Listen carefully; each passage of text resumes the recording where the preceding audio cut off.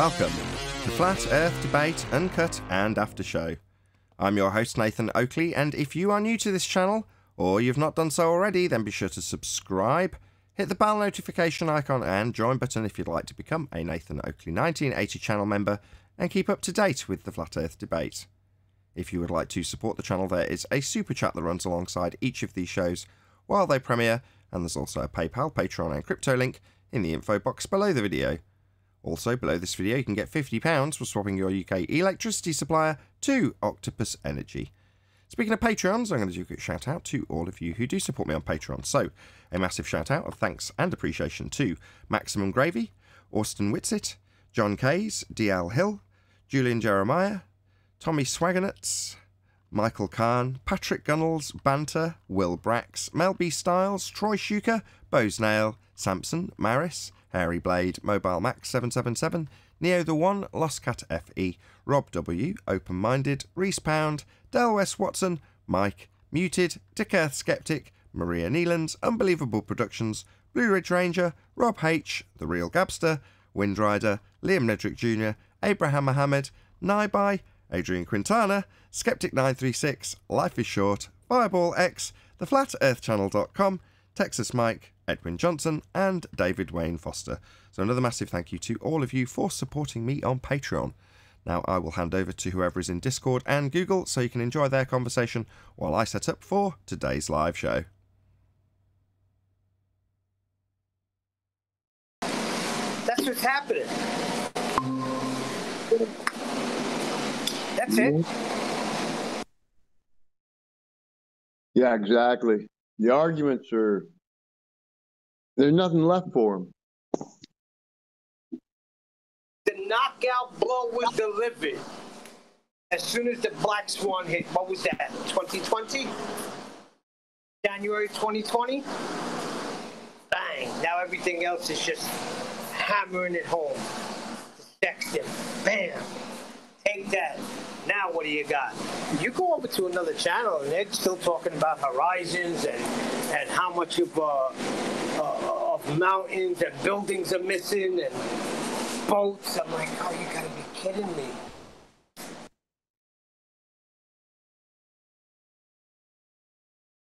You're not burst in like Batman and go, where'd you get her?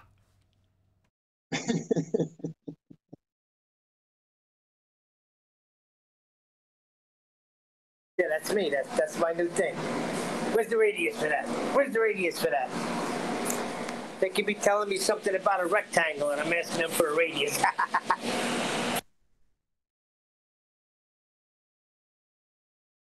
Good morning. Morning, 10th. I'm sure that's not true, Neil. I'm sure you recognise where's the appropriate moment to ask for R. Well, Neil could ask. Neil's got another saying he could go with now. He can say, you're going to need a 90 for that. Yeah, I know what to say. Can't use it for everything, but almost everything.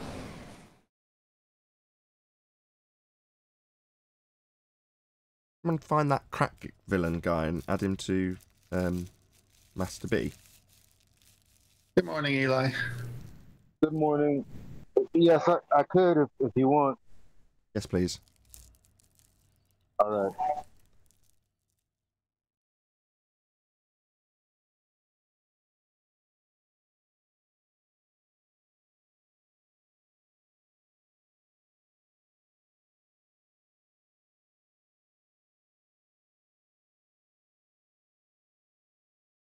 Didn't intend that to kill the conversation.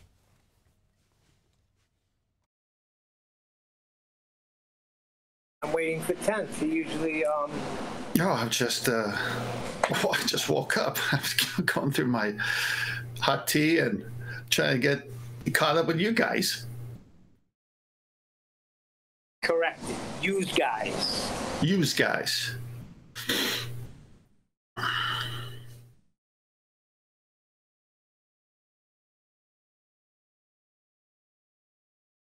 So who do we got in Discord, Nathan? Got Steve, got George, got Mel, Mishu. Someone's just joined. And we've got so Almost Exactly. And did I miss anyone? JS, batch. There you go.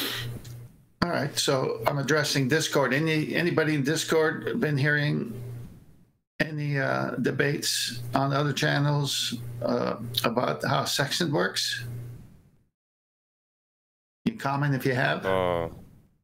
Well, not really, no. Okay. Just here.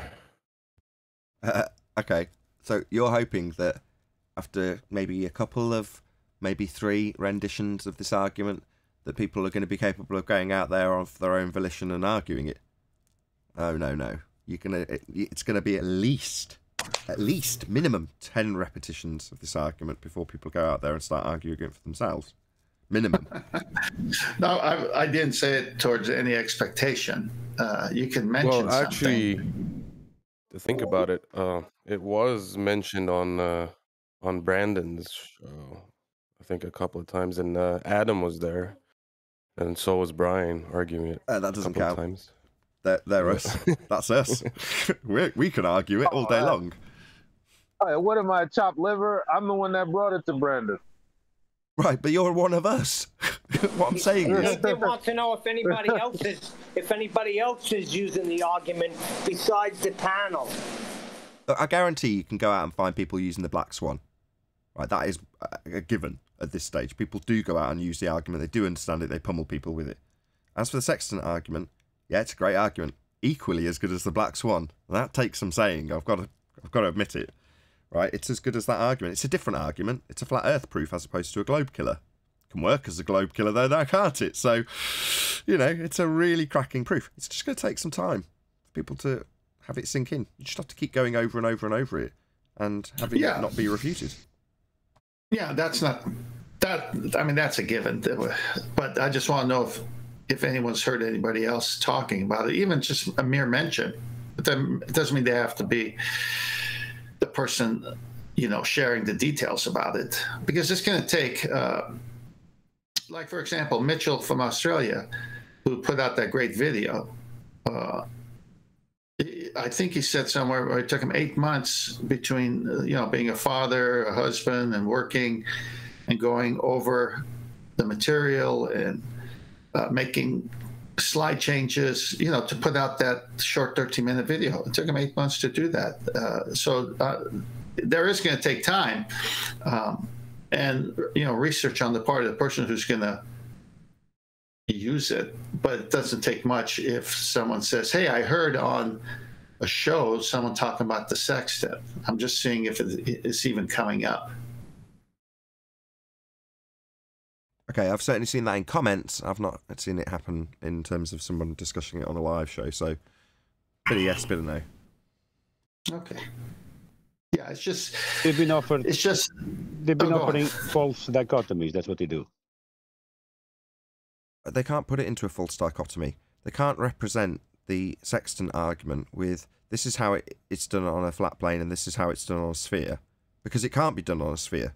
So there's no alternative model to offer up in this regard. When they describe taking the parallel from the centre of a presupposed spherical Earth and the equator line, it changes the angle. So it doesn't work. Literally, it just does not work.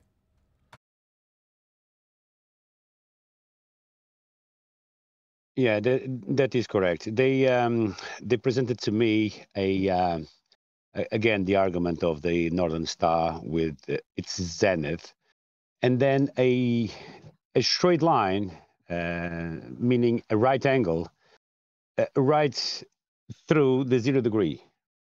So 0, 20, 30, up until 90 degree of the Northern Star angle. And that is a right angle. That can only be achievable on a flat plane. Everyone along that line, depending of what longitude line is, it needs to have a right angle to Polaris, to the GP of the Polaris. But they offer a false dichotomy with the angles, the degrees of angles that they're talking about is spherical, if you know what I mean, and not angles of triangles, right angles. Sure, but when you shoot a star and get its GP and the 90 degree to it, that doesn't jive with taking a line from Polaris to the equator and then running it up parallel to the line that you've actually measured, because that changes the angle. Yeah, correct. Agree. So there's Talking about Polaris, because that's what they bring on the table, Polaris, most of the time. It could be a different star with the same, with obviously a different GP, but all the GPs, they run parallel. But it's as close as you can get to non sequitur, because it's not what you're doing. So it's like, okay, well, that's fascinating. Is this done? No. Well, so it's non sequitur then. You could do this on a globe. That's fascinating. Should we ask the Dick Earthers what they could do on a Dick Earth? Because who cares? It's completely non sequitur. It's not what's done. And if you did do it that way, it wouldn't work. So it's completely non sequitur. Is it red herring or non sequitur? Probably closer to a red herring, because they're trying to make it sound like it's got something to do with it when they draw 90 degrees to Polaris. So it sounds like it's kind of like it's addressing it. It isn't. So it's more like a red herring.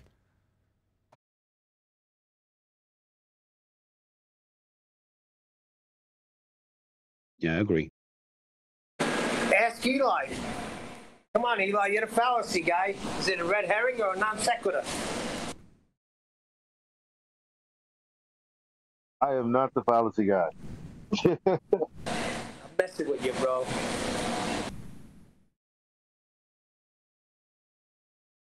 So in response, they do have a 90. So when they're afraid of saying 90, they need a 90.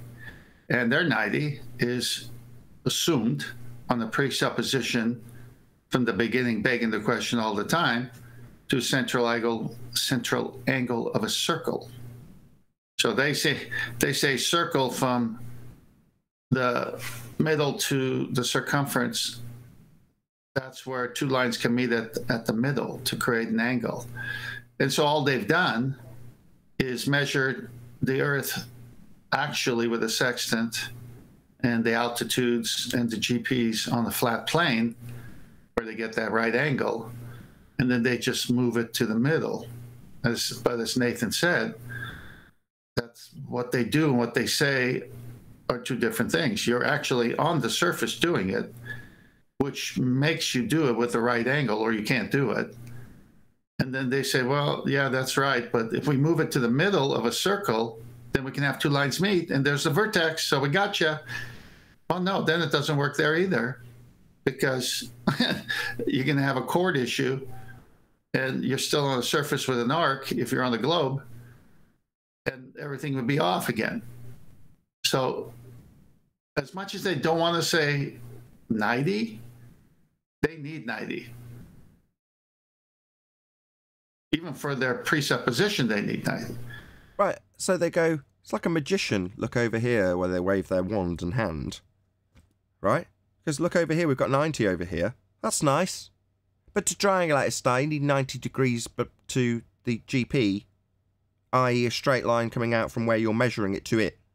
Who cares that you've got a 90 at the centre based on Polaris? Number one, that is not how it's done. Number two, you actually need 90 degrees below the star, which means Earth's flat.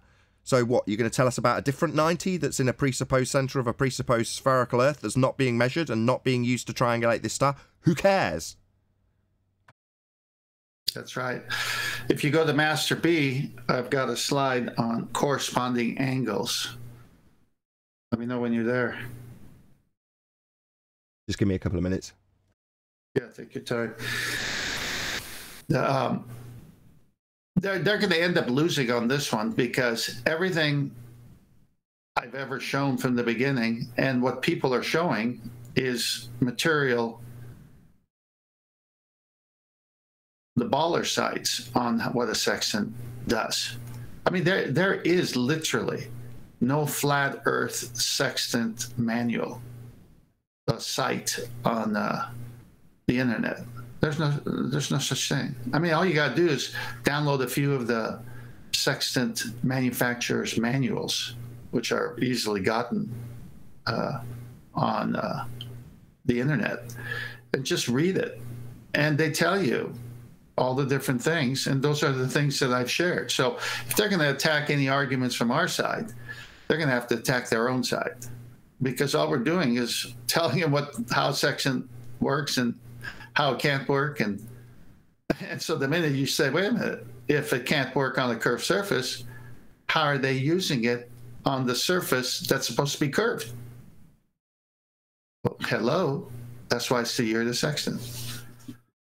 Because they're using it on a surface that doesn't curve, and that's why it works.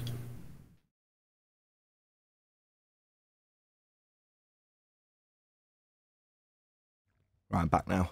You want me to pop something up from Master B? Yeah. Okay, it's up.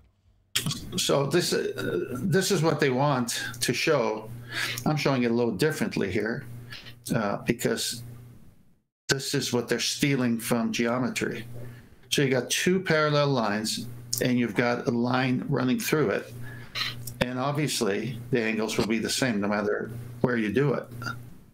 But notice everything has to be straight.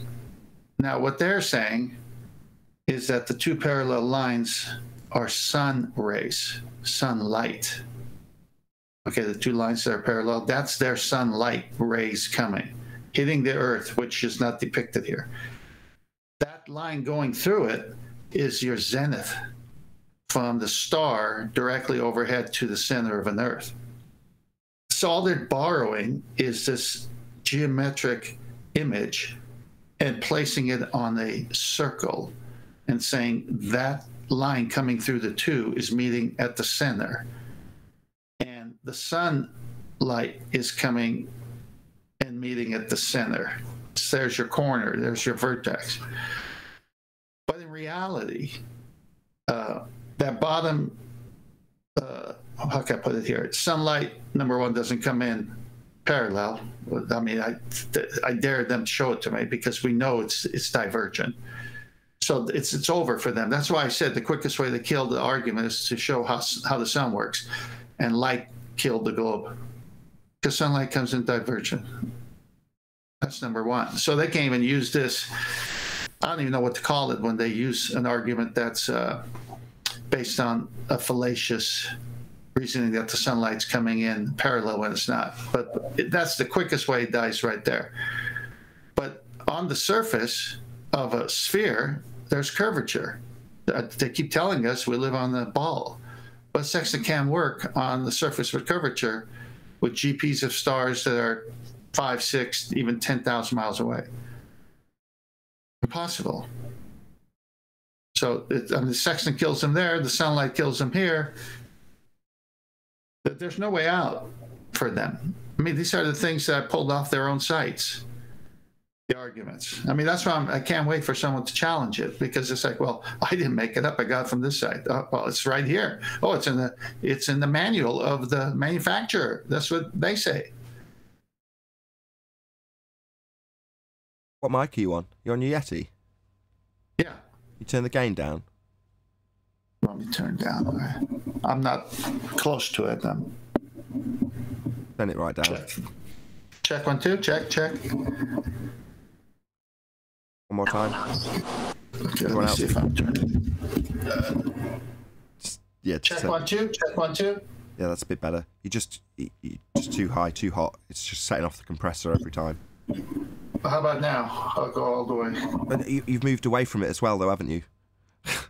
Yep. Well, I'm normally like this during the show. Right now, I'm right here, back here. A little bit too hot, but it's okay. It's better than it was. I'll give you some advice. It'll sound much better if you get closer. Yeah, get closer. Sound much crispier. And turn the gain right down. As low as it'll go. Or just off as low as it'll go. And congrats on your new mic. Me? Or 10th? Oh, 10th. Is it a new mic? No, I've had it. I'm closer, and the gain is down now. Testing. 1, 2, 1, 2. How low? All the way down. All the way down, and it's still setting off the compressor. So back off a couple of inches as well. How about now? Perfect. Is this better? Much better. Okay, That's you perfect. know what it is? You know what it is? It's on the table, and I just lifted it up. So could it be the vibration? No, it's what you're doing is each time you start talking, you're sending a jet of air into the capsule and overloading it. So the compressor catches that, which is good because it doesn't overload the line on my output for the audience. But by the same token, it just doesn't sound very nice. Okay. That's better. Much better. All right. So much for reclining. I just want you to sound good, and you know. I know. I appreciate it. No, the Yeti's not new. It's a while, but I got my office back in my house, so I'm no longer the man cave with earbuds. But at this level, talking at this volume, you're perfect. But if you got any more enthusiastic, it would start overloading. Just so you know. So if I lean back and get enthusiastic, would that be better, Nathan? Perfect. Yes. Well, yeah, it'll subtly compress it. It's just it can't cope with the jet of air. That's just overloading. So it's always going to start kicking in the compressor. And because you're not actually that loud, just what you need to do is offset the mic slightly. So in other words, if you imagine if you went, a gust of air would come out of your mouth in that direction. You don't want that to go directly into the mic. So just offset it by a couple of degrees. And then when you talk, the air, the blast of air that comes out your mouth won't actually hit the diaphragm. It'll still pick up the sound the same. So just offset it by a couple of degrees. How about now? Does this sound better? Miles better. Yes. Okay, it's offset. That's perfect. Okay, great. Now he's got the sound together. Hang on, Nathan likes technical. Give him the tech he needs each day. He had enough of it. Anyway, I had your show on yesterday as I was working until late hours of the night. And so the Jamaican guy says to me, "What are these guys talking about? Talking about Earth?" I said, "Yeah, I'm talking about the reality that Earth is not what we're told it is, a planet. It's flat and motionless, just the way you experience it every day." First thing he said to me was, "Well, what about the scientists? How come these guys are not going to the scientists? How come they're not doing this or doing that? If it is what you say it is, then what is anybody doing about it?" I found that interesting. Yeah, like suddenly we should have to do something about it. It's like, we have done something about it. We stopped listening to the lies that they tell us. Well, shouldn't you be out there punishing them for the lies? No, that's not my responsibility. However, I've made a good show about it, telling other people about how they've been subject to lies, and then they've got their choice to make, haven't they? Then they can do something about it. That would be either continue to subject themselves to the same exact lies, or push it a bit further and start lying to yourself a bit. That also works. Or you can recognise that you've been lied to and then maybe adjust your behaviour a little bit as a result. It's entirely up to you. What's that? What am I doing about it? Absolutely nothing. I've made a YouTube show out of it. That makes me a living. So I've done quite nicely out of it. Doesn't mean I've got to go out there and change the world or change anybody else's opinion even. That's not my responsibility. I'll just give you the information. You can do whatever you like. Yeah, Nathan, I missed it, Neil. What did you say to the Jamaican guy? He was just asking, well, what are you doing about it? In other words, like, what about the scientists? If you say this is what it is, why are you guys not doing anything about it? The funny thing is, I found it interesting. Hold on, I found it interesting that after about an hour and a half of listening to the show, he sounded irritated, you know. But then I began to explain things to him, and he had more questions. He asked, what about space? So there's no planets? And, you know, the regular everyday questions you get when you're confronted with reality. But he was a little agitated. But why'd you let that slide? Meaning, when he said, why aren't you talking to professors and this, that? Who let it slide? What did you didn't tell me what you said to that, to respond to that. It didn't sound like what I would have said, which was... That's because you're Eli and I'm Neil. I would not have said what you had said. But we got to hammer him down? Did you inform him that we do and they ignore us, is what I'm asking you. Of course. We're listening to a show right now, this YouTube thing. Then I began to explain to him how do you experience Earth? And it's not, I'm not going to go over there with a freaking whip. That's not what I do. Listen to the show. Go out there and look for yourself. How do you experience it? Hey, Nathan, pun intended, I've got the corresponding slide to the corresponding angle. Good morning. Good morning, Chaka. I've popped it up. It's the one with the celestial horizon that we were detailing earlier, right? Yeah, so if you go to the one I put up first, which is the corresponding angles from geometry, show that one again, just quickly. So if everyone could see this, all right, two straight lines, and a third one, but the two are parallel. Obviously, you get same angle. Now let's go to the image with the celestial horizon. So this is how they are bastardizing geometry. So in this one, the straight lines is the yellow from the sun. So they have to have sunlight come in parallel, or it doesn't work whatsoever. That's why sunlight kills the globe instantly, because it comes in divergent, not the way they show it here. And they got that central angle at the center of the Earth, and see the parallel lines there, and the sunlight being the other line. And this is how they get that central angle in the circle. But the minute you get on the surface of the Earth, how could they have that straight line as shown here? Because their surface is curved. And then same thing with an airplane, because the ground underneath the airplane is dropping away as well, just from a much higher altitude. Go to the next slide. And when you look at this same topic that we're on from another viewpoint, say 3 circles of equal altitude from this view, those circles, you see that box in each of those circles? That's your zenith position, the GP, and the box is a 90. And that's covering thousands and thousands of miles. And there's the fix where the sailor is. And all that has to be flat and straight, like the geometry says, for the angle to work, that right angle that you see for each star, coming to the feet of the observer when he makes dip correction to get to sea level. The next one.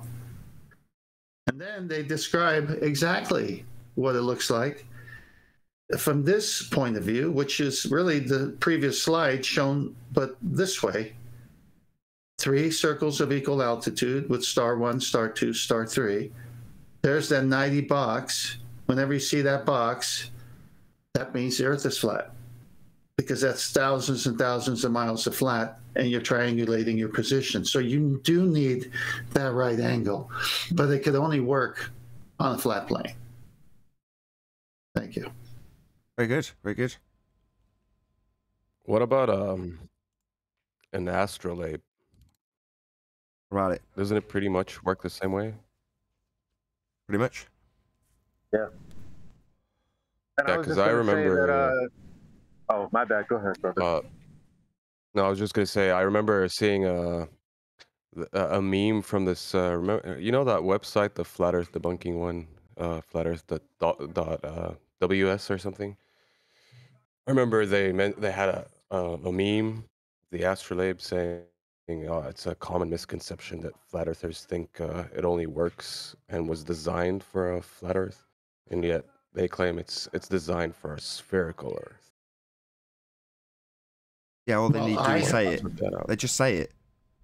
Yeah, like when they've got a really weak argument, they'll even throw up that argument in strawman false dichotomy against us, like us falling over an edge.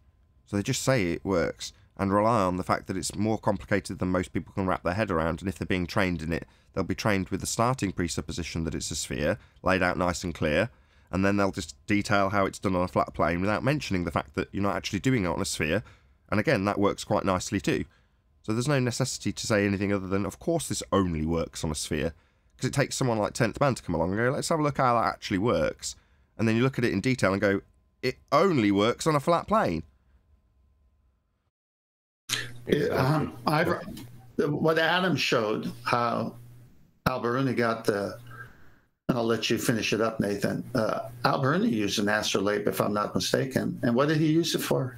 Measure a flat plane to get, yeah, to measure a flat plane to triangulate to get the height of the mountain. Exactly.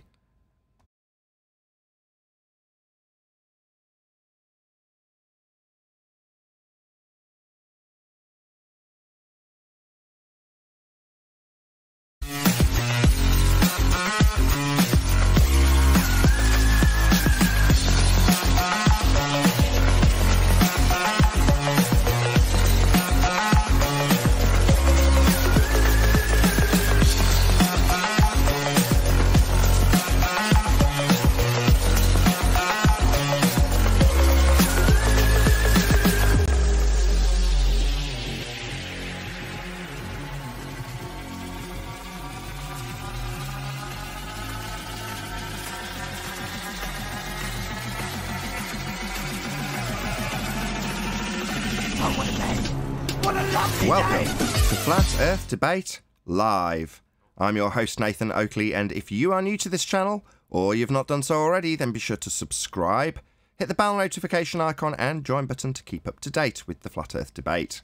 If you would like to support the channel, there is a super chat that runs alongside each of these shows while they are live, and there's also a PayPal, Patreon and crypto link in the info box below the video. Also below this video you can get £50 for swapping your UK electricity supplier to Octopus Energy.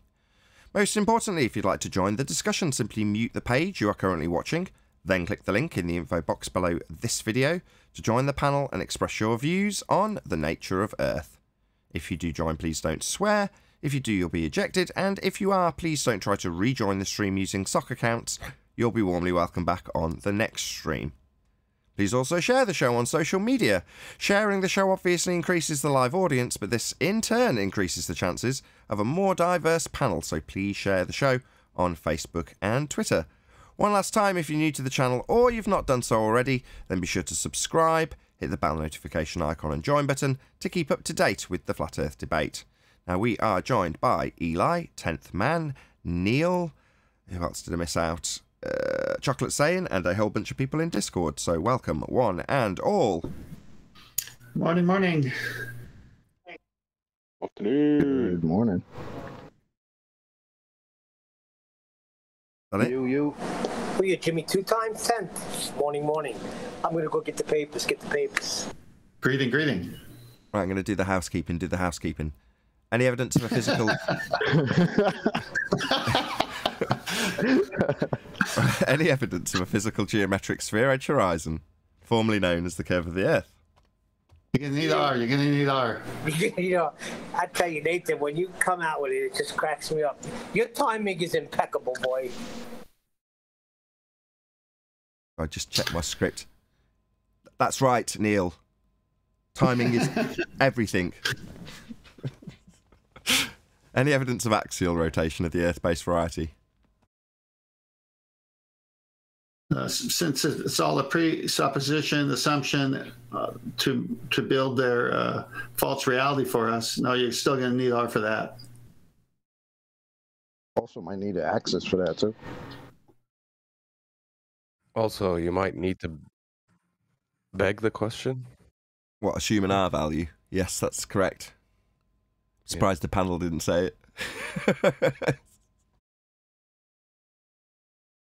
No, nobody? You're going to need R for that. Saying too much. I can't hear it enough. I've got to be honest. I don't. We haven't until now had a concise way of ending each housekeeping question. If we did want to rattle through them, there was always, if I was like, right, let's dispense the housekeeping quickly, as opposed to dispense with it completely, like we did yesterday. Didn't even dispense with it, didn't even come up. But there was a good conversation with Crack Villain, I think his name was. Good chap.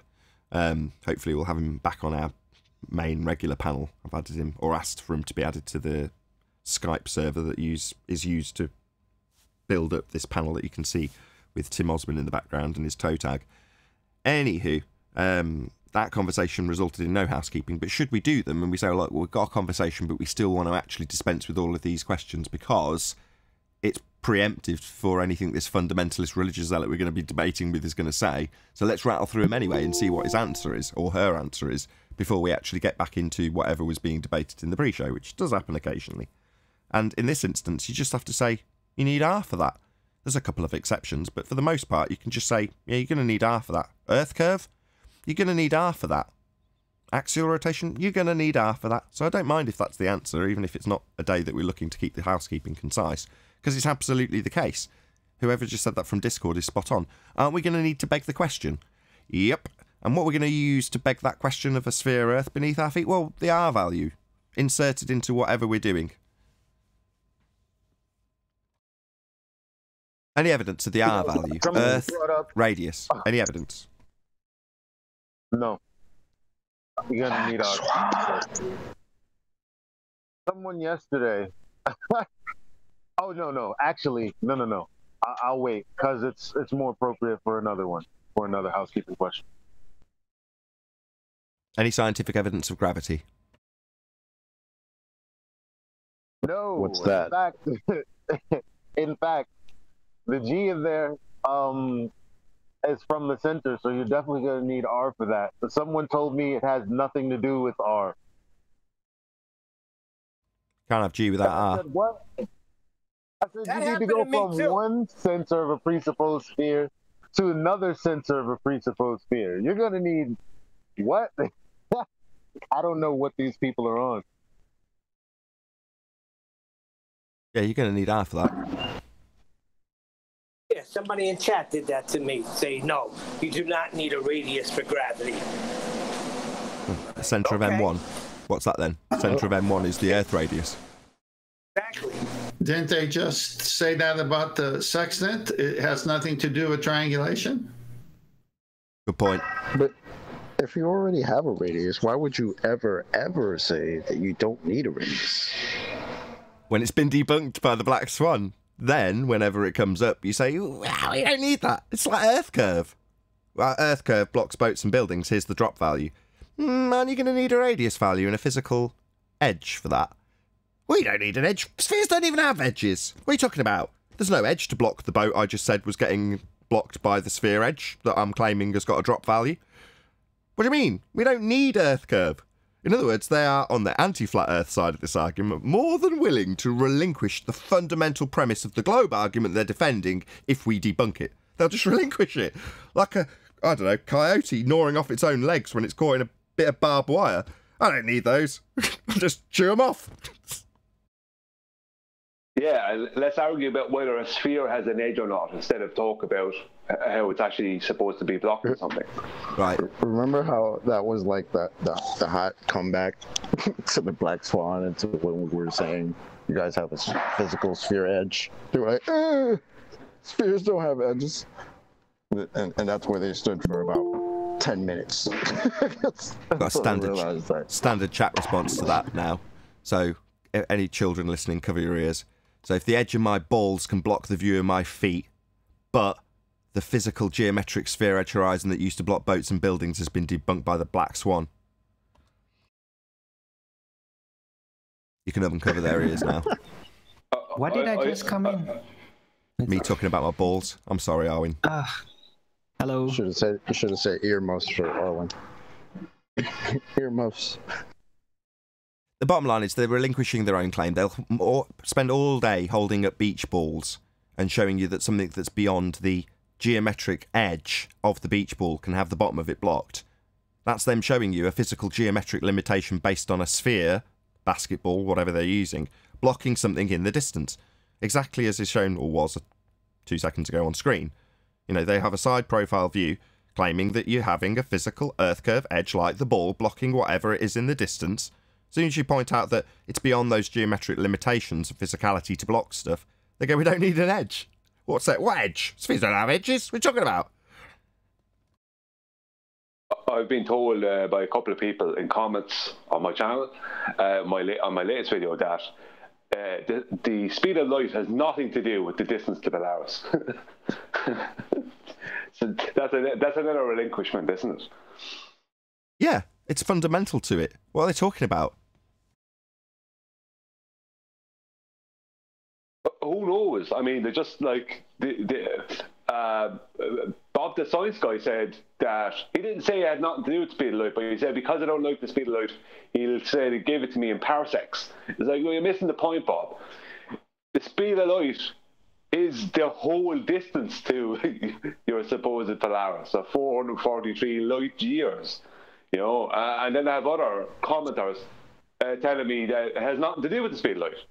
And another guy told me, he said the distance to Polaris and the whole angle thing has nothing to do with C or R, right? The C being the speed of light, and the radius value. Brian, just don't talk about the light in the light years, man. Yeah. Right? Don't talk about that. Just ignore that. Maybe the flat earthers are silly and you'll just ignore that we measure that shit in light years. Don't. It's things like Einsteinian light years that tie them into specific R values and the scale being set at a particular distance to the sun. You know, those things are pretty difficult to change when you've got fixed speed for the light to travel over. And all of those assumptions tie into the way that it's scaled with Kepler's third law. But if you're going to back engineer other aspects of other things into that, like the speed of light, it gets it more cemented at a certain value. They can't get away from the value of R because it's tied in so many intrinsic ways.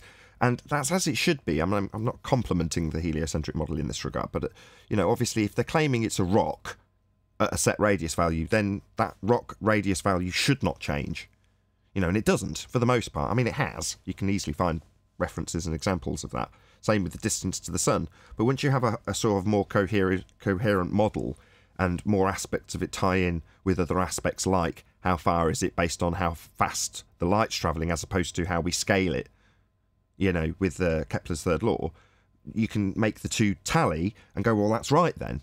It gives more credence to your claim when you're applying what you see to a philosophy, or in this case, the mathematics of a speed of a light, which I don't even think's got a journey to measure the speed of, but that's just my own personal opinion. That it ties it in more for them, which, like I say, on the one hand, it's a double-edged sword. It lends more credence. Look, this all matches up. If you calculate the distance to the sun by way of scale, and then you do it by way of using Einsteinian mathematics, they both come out the same. Check it out. So that must mean it's right? Well, no, not at all. You've just got a nice, consistent notion that ties you to a specific R value. So when we destroy that R value, it in turn destroys almost everything else that we cover in housekeeping, because they're all dependent on it. I put up a video there, just on the topic of the housekeeping question we're on. I put up a video to Quantum Eraser in the War Room in the past few days. And it was from Jaronism. And he was covering a conversation that Brandon Toy had with Bob the Science Guy last month. And Bob the Science Guy gave a calculation of the radius of the Earth based on the apparent horizon, and it was 15,000 plus miles. So, and he literally said that that it's still a sphere, it's just bigger than we thought. So he's relinquished the R value. Yeah, it's in that. He relinquished the R value. Yeah, it changes everything. So it throws his distance to the sun. For the very reason I've just given in terms of why it needs to be cemented in stone, metaphorically and physically, in their reification of their model. That's why you can't just change it. I mean, we had the same response to the Black Swan. Oh, well, that's just got a bigger radius. People don't realise the implications. So when Mr. Sensible said at best you've debunked the radius, he's just like, well, that just means it's bigger, right? No. Suddenly the entire model collapses in on itself if you change that value. So, no, it's not just as good as, well, so what, you've changed the radius? No, physical rocks don't have changing radii. That's not how it works. Certainly not how you're claiming it works when you demand that we accept, based on that radius, that there's a physical obstruction called Earth curve edge. That premise is what you're fighting for. So to tell us you don't have it anymore is to tell us you don't have a sphere Earth beneath your feet anymore. I'm telling you, they don't think before they answer. Or we live on a dodgeball or a spongy ball or something. I had something on a personal note. I saw that video from Jaron, and I'm going to do this. I hate criticising my own side, and I'm being told by a few other people, don't do this, don't attack your own side. But I'm going to do it anyway, right? I'm sorry, Jaron, I've got to do this. I give you lots of props, so this isn't like... Just take it for what it is, right? I had to tell 10th off the same thing. Let's put the weight of... Yeah, I love Jaron too. Yeah, just to soften. Okay, I love you. We love Jaron, right? Jaron's ace. Just say that first and foremost. I know that's why Eli's going, oh, what's going to go on? What's going down? I've got to defend Jaron. Right, don't worry about it. Right, 10th did the same thing. Started talking about Bob and immediately got into how creepy his eyes were and how scary he looks and how much he's fearful of him personally. Right, can we stop doing this? Right, it's the third time it's happened. I almost stopped QE from doing it when he just led with it. So I'm like, I can't cut him off immediately. But that was basically what QE led with. And then following that, 10th man then followed it. I agree with QE. Look how creepy his eyes are. And then Jaron did the same thing. He led with that. It's like, God, can we not just focus on the argument? Can we please stop talking about how creepy Bob the Science Guy's eyes are and how scary he looks and how he's like, you wouldn't want to be around him and all this other personal crap that's just not relevant to his argument when it comes to the sextant or increasing radius values to be on the size of the presupposed orbital path of the moon in the case of the black swan. That's what we have to focus on, not how bloody creepy his eyes are, Jaren. So just please. I never got to. Jaren is. I never got to. You cut me off so fast. I never got to say what I wanted to say. So I knew where you were going immediately. I agree with QE. If you look at his eyes, I've been a salesman. No, but I never got to finish it, and I was going to respond to what the QE said about his eyes, but that'll be for another day. Just for a day, never, hopefully. But yeah, it's just one of those. I cut you off. I cut you off immediately because it just tarnishes the argument. I'm a good pupil of eyes. And what he is worried about? I can't lie. I'll answer that. Neil, ask that question again, please. What he is worried about? Jaren is not Bob. He can handle it. I'm not worried about Jaren. I'm worried about the general perception of our argument in absolute terms. Unfortunately for us, we are under 3,000% scrutiny by comparison to our anti-flat earth counterparts that can literally make mistakes overtly and have their compadres pat them on the back and just sort of brush it under the carpet, move the subject along so it's not noticed. Things of that nature happen all the time. Us, if we get a comma wrong, that's held against us. Now, me, I'm all day long being told about my attitude towards people, so it's not like I'm an angel or anything, but how creepy and scary Bob the Science Guy's eyes are, you know, it's just one of those things that seems to be getting focused on just a little bit more than it maybe needs to be. So, you know, can we just maybe potentially lay off talking about how creepy Bob the Science Guy looks? Yeah, okay, he looks creepy. Can we all move past that now? I totally agree. I mean, I never see the point in pointing out physical things. I have no interest. Like, whatever someone looks like is what they look like. He's very confident in himself if you hear him talk. So he has certainly no problem with his own appearance. And if there's anything going on with his eyes, it might have something to do with the fact that he just had to relinquish a belief that was held for God knows how long. You know, so that won't help. That won't help the glazed look in someone's eyes. Well, you gotta have somewhat of a glazed look if you're gonna have a full conversation with Brenda about fish coming out of nothing and how did it know to be food. Like, I mean, imagine the intelligence level in that conversation right there. So yeah, that's a man after my own heart right there, Chocolate. So exactly, if you're gonna do that, do it the way Chocolate's done it. A subtle dig on topic that's actually got 20-30% of educational value in that statement that Chocolate just made, but a nice little jab below the ribs, right, Chocolate? That's the way to do it. Well, if we took a vote right now, the nays would lose, the ayes would have it.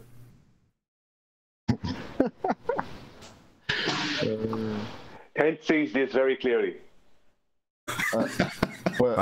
On that note, though, I do want to give Jared a shout out because I turned on his live stream the other day, and he had like what do you call it? The NASA Comedy Hour or something like that. I saw that too. Oh my god! Can we all just confirm that? I don't know what happened to Jared, but he's on fire all over the place now, bro. What? It was the funniest thing I've heard in I'm glad you're not the only one to notice this. So, I loved it. Yeah, let's do a concise shout out to Jaren, because I don't know what he's changed in the last, I don't know, it's probably the last fortnight, but I found myself clicking on Jaren video after Jaren video after Jaren video, going, this is ace. Wow, this is great.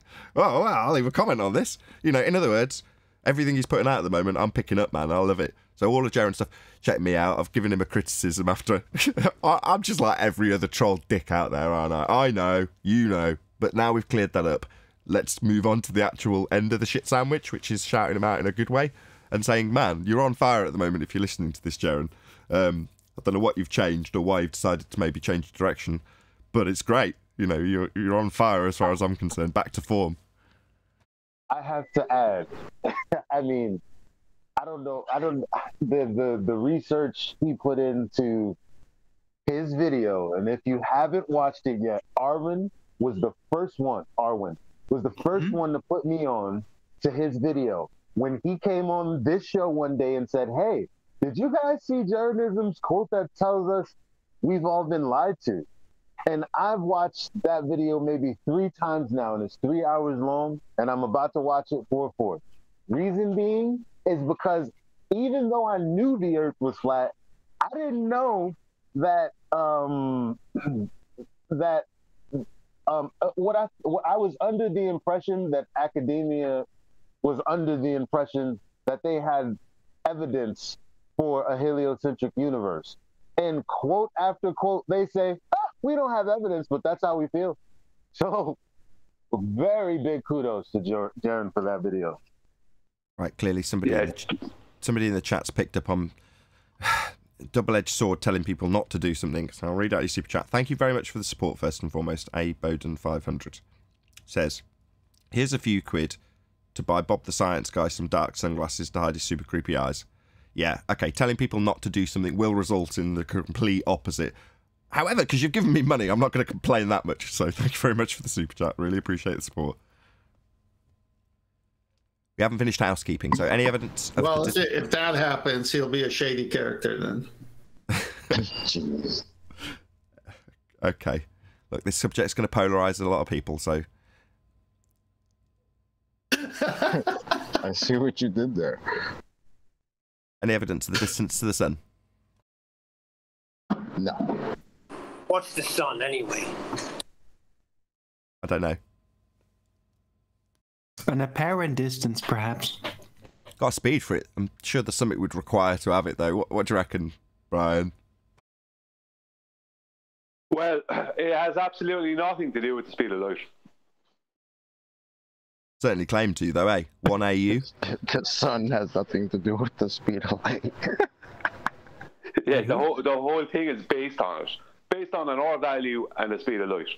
There's no distance to anything in the sky. Because they're all lights, and they're all based with the moon. Actually, I'm not sure. I can't remember about the moon, but that's definitely based on an R value. But other than the moon, everything else is based on the speed of light. And I'm sure the moon somehow is based somewhat on the speed of light as well at this stage.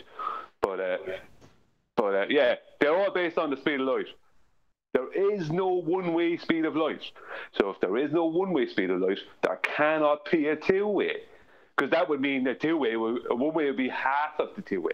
Is one-way half of the two-way? No. Who's out there claiming that? Nobody. You know why? Because there is no one-way. And if there's no one-way, yeah. I was going to say, if there's no two-way, there's definitely not going to be a three-way. Story of my life. Yeah. But wait, are you saying that... Story of your life, not mine.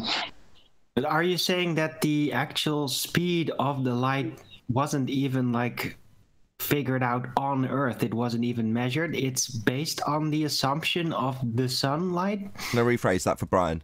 How do we get the speed of light, Brian? Well, if we start off with... are you talking about the one-way speed or the two-way speed? You're going to ignore the speed. Hold on, Neil. Hold on. Arwin, go ahead. The speed. Get on with it. No, that's... stop. Arwin, don't do that. Just repeat your question, Brian. If you don't know the answer or you don't know what to ask for, just say that. Yeah, are you looking for the one-way speed or the two-way speed? So I was asked, which one? I don't know. I'd prefer a measured speed. That's okay. You don't know. That's okay. Stop. Hello. Don't need the babble afterwards. He doesn't know, Brian. All right. Okay. Yeah. Okay. The two-way speed, right? That's not based on the one-way speed, because the one-way speed was never measured. The two-way speed is based off of it's based off of several assumptions. I think it's about 3 or 4 assumptions and 2 averages.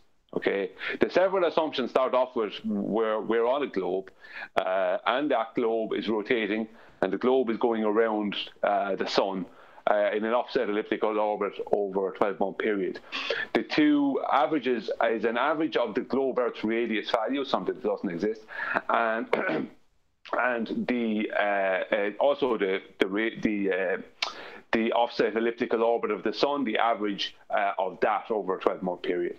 So, like, you know, because the globe Earth is constantly changing its position in accordance to the sun, day to day. So that's the two-way speed of light is based on 4 assumptions and 2 averages.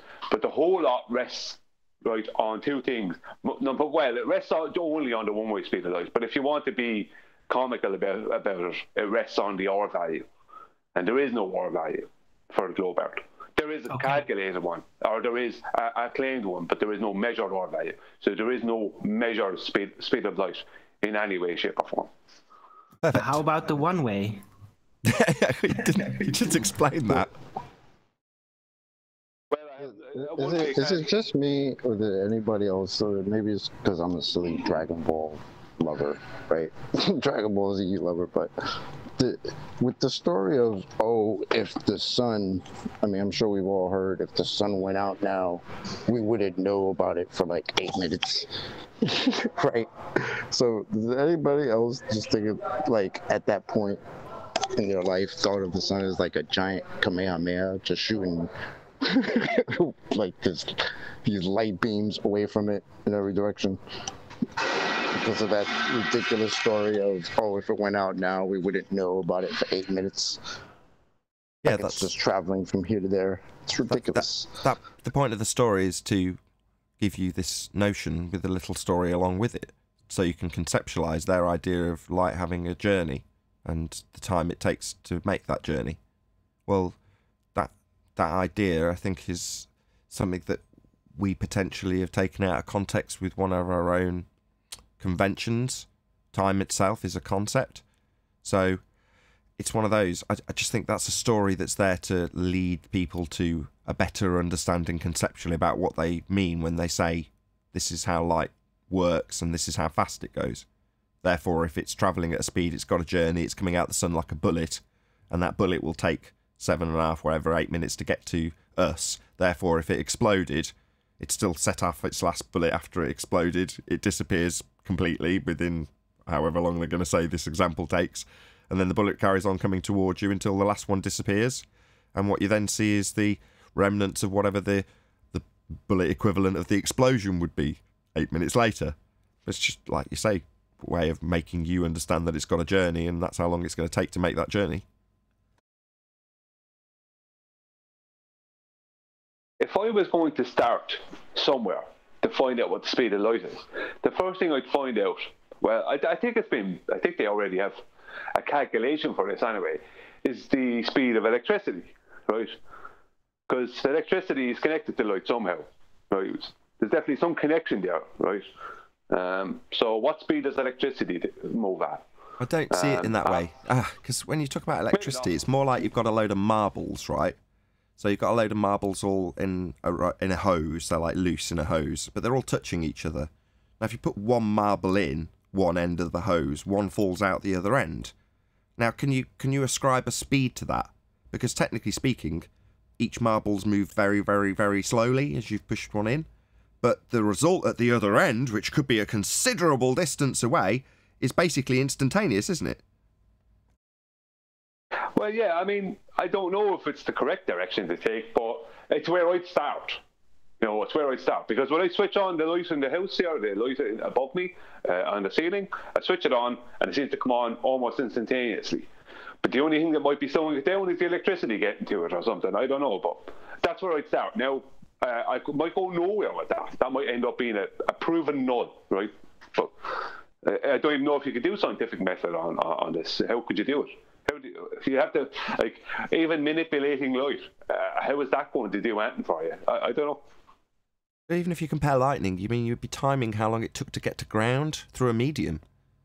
So you could ascribe certain aspects of speed to electricity, but I just think, again, it's like the electricity itself is the lightning, isn't it?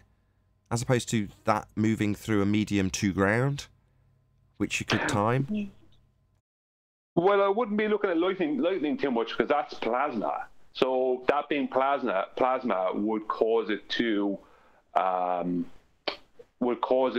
maybe a different rate than me, the constant rate of me having the light switch on in my room, you know, for 5 hours, whatever that constant rate would be. It'd be more that I'd be looking to measure as opposed to lightning, because I can't. How do you? I don't know where you start to measure lightning. You're looking for the speed of good question. Hold on. You just said I don't know where to start when it comes to measuring light. Well, this is right in the realms of scientific discovery, right?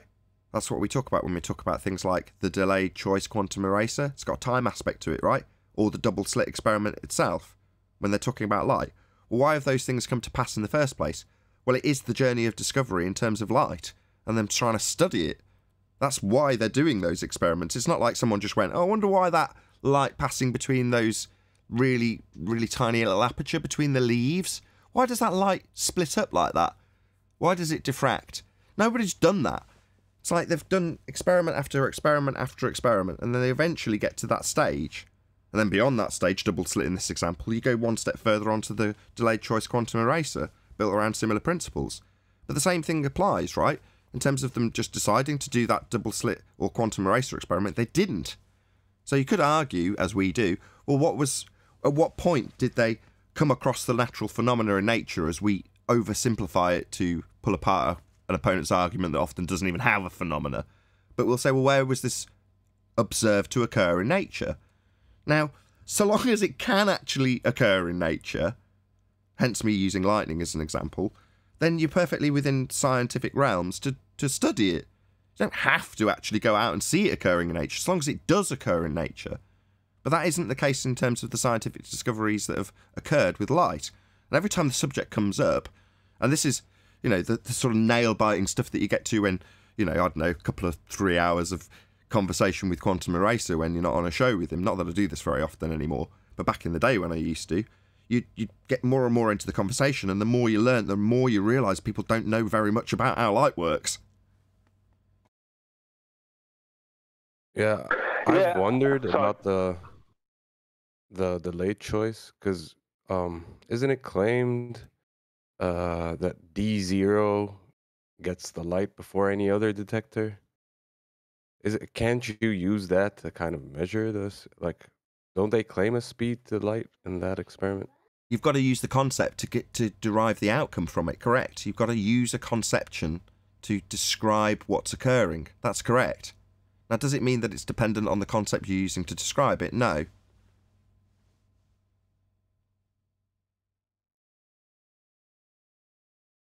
Well, quantum eraser and I think Albert Einstein and Veritasium have all been in agreement, I think, that I don't think anyone's going to measure the one-way speed of light. Now, that doesn't mean it's impossible, but it means it's a bit of a task. So I don't know where else you'd start other than lightning. What else do you do? Do you stand by the tape measure and turn on the light really fast? I'll tell you where you've already started. You've already started with the assumption of a journey. To have a speed, it's got to be making a journey, right? Metaphorically, you know, the bus driver's got to put a cap on, start the engine and drive. Or however that process takes place, that's a journey. Now, I don't... my conceptions of light being instantaneous is how I perceive things. You know, I don't have to wait for light to get to my eyes as far as I'm concerned. Now, if you can demonstrate otherwise, then fine. And if you want to utilise the delayed choice, it's like, no, that's an aspect of explanation within the delayed choice. The delay you can quantify by describing it with our crude understandings of a concept called time. But that isn't the experiment. I don't know. When I flash a flashlight on the wall, it immediately appears on the wall. So to me, it's instantaneous. Yeah, but you can't register. Well, I mean, there's a difference between, I think, lightning and like, you know, the light that's scattered. Isn't lightning more coherent versus, like, you know, light scattered through the medium being incoherent? Like, would you even be questioning them like the same, or would you have to question it individually? I don't know. We're so far from the distance to the sun at this point, and this is so outside of my realm of expertise, if you could consider me to have one. This is probably why they said, oh, it's 93, don't worry about it. 93 million, it's far enough. Well, I think if we're going to study if we were ever, because we'll go back to the sun. If we're going to study the distance, the speed of light, obviously we pre-assume it has a speed, but we're going to have to study the human eye, because it's how we perceive something. We perceive light, don't we? We can't say that it has a speed. We can say that we perceive it, as opposed to we also perceive dark. So the human eye has to come into it. Remember thinking about that before. But, you know, you could be on a route to nowhere. I don't know. I mean, based on double slit, when you say you've got to have an eye, I say you've got to have a knower.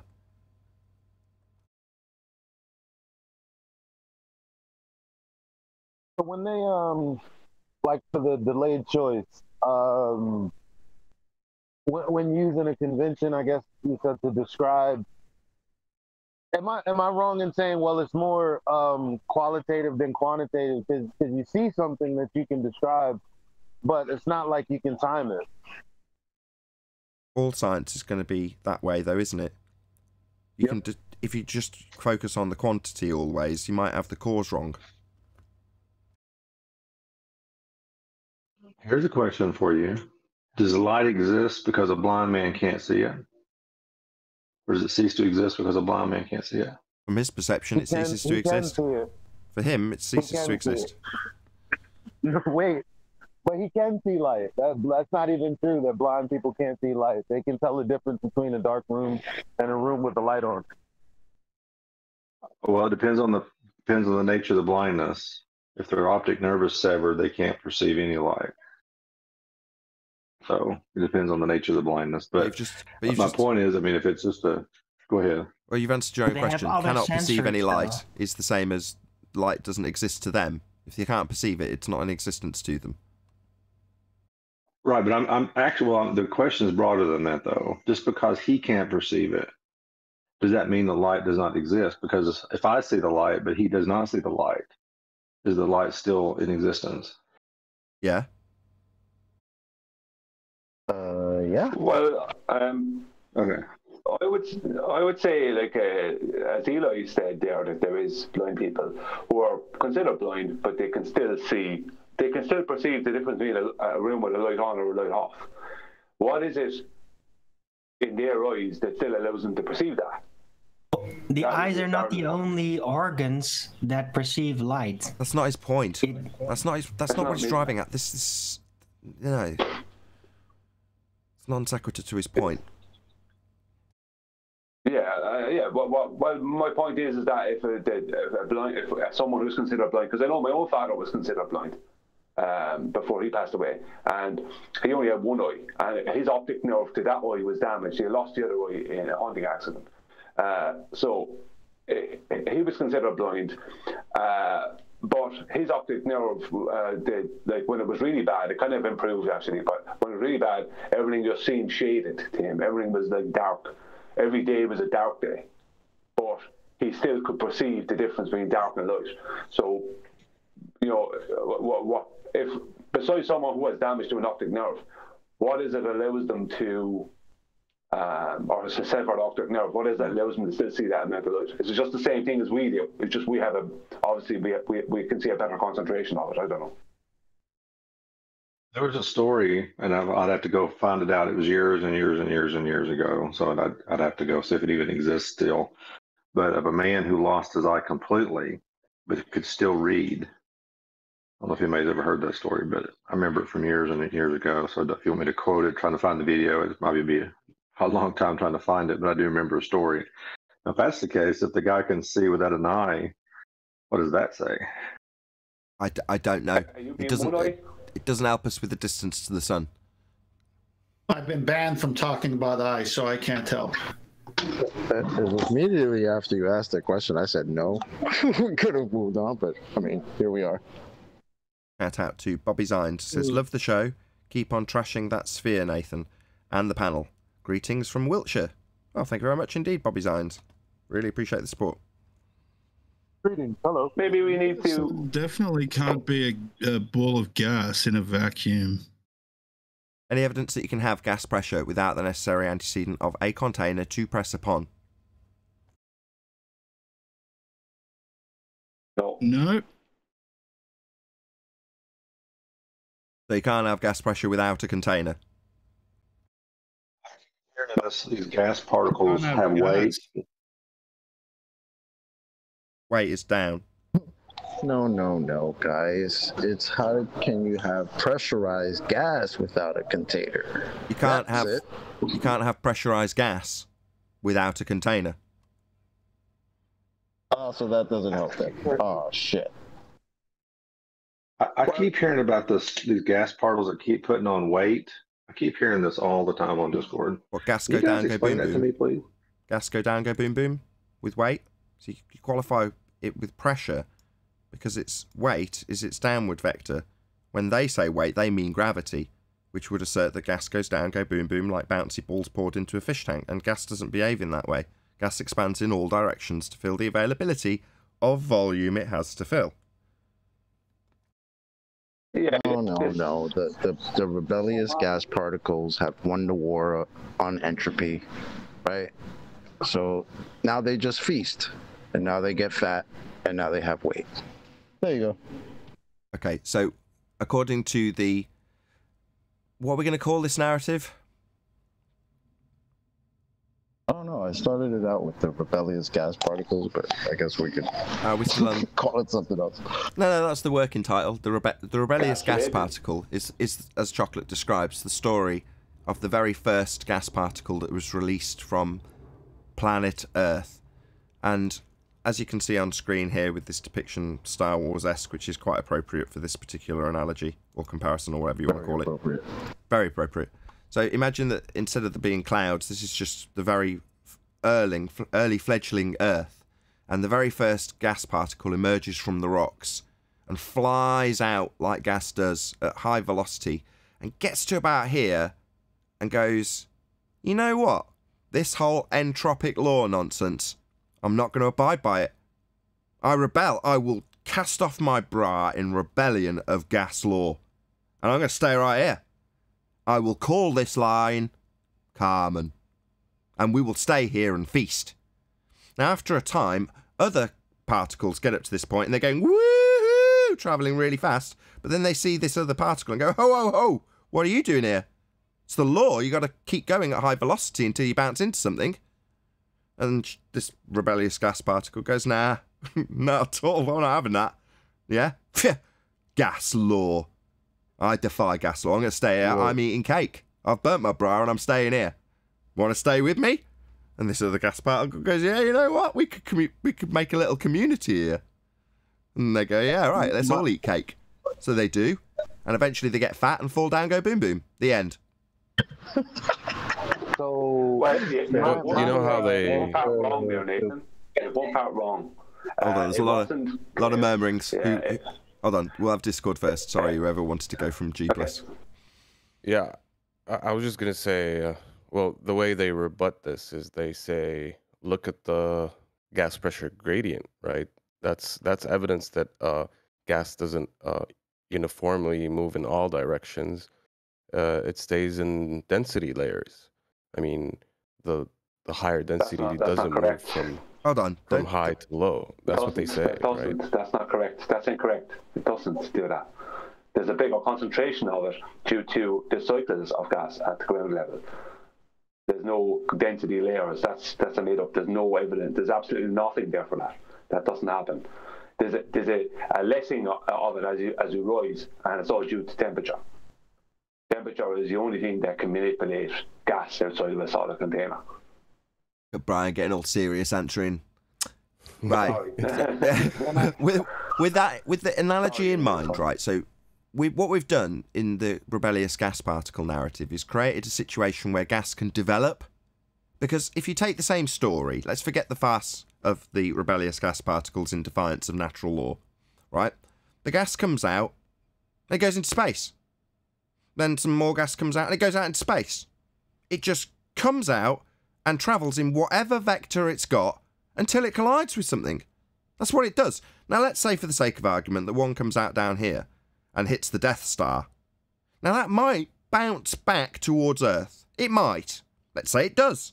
You know what it does when it hits it? Just bounces straight back off again and carries on in whatever direction it's going, in this case, into space. That's what gas does. So within that narrative, unless I give you the rebellious gas particle scenario, how do you develop the gas pressure in the first place?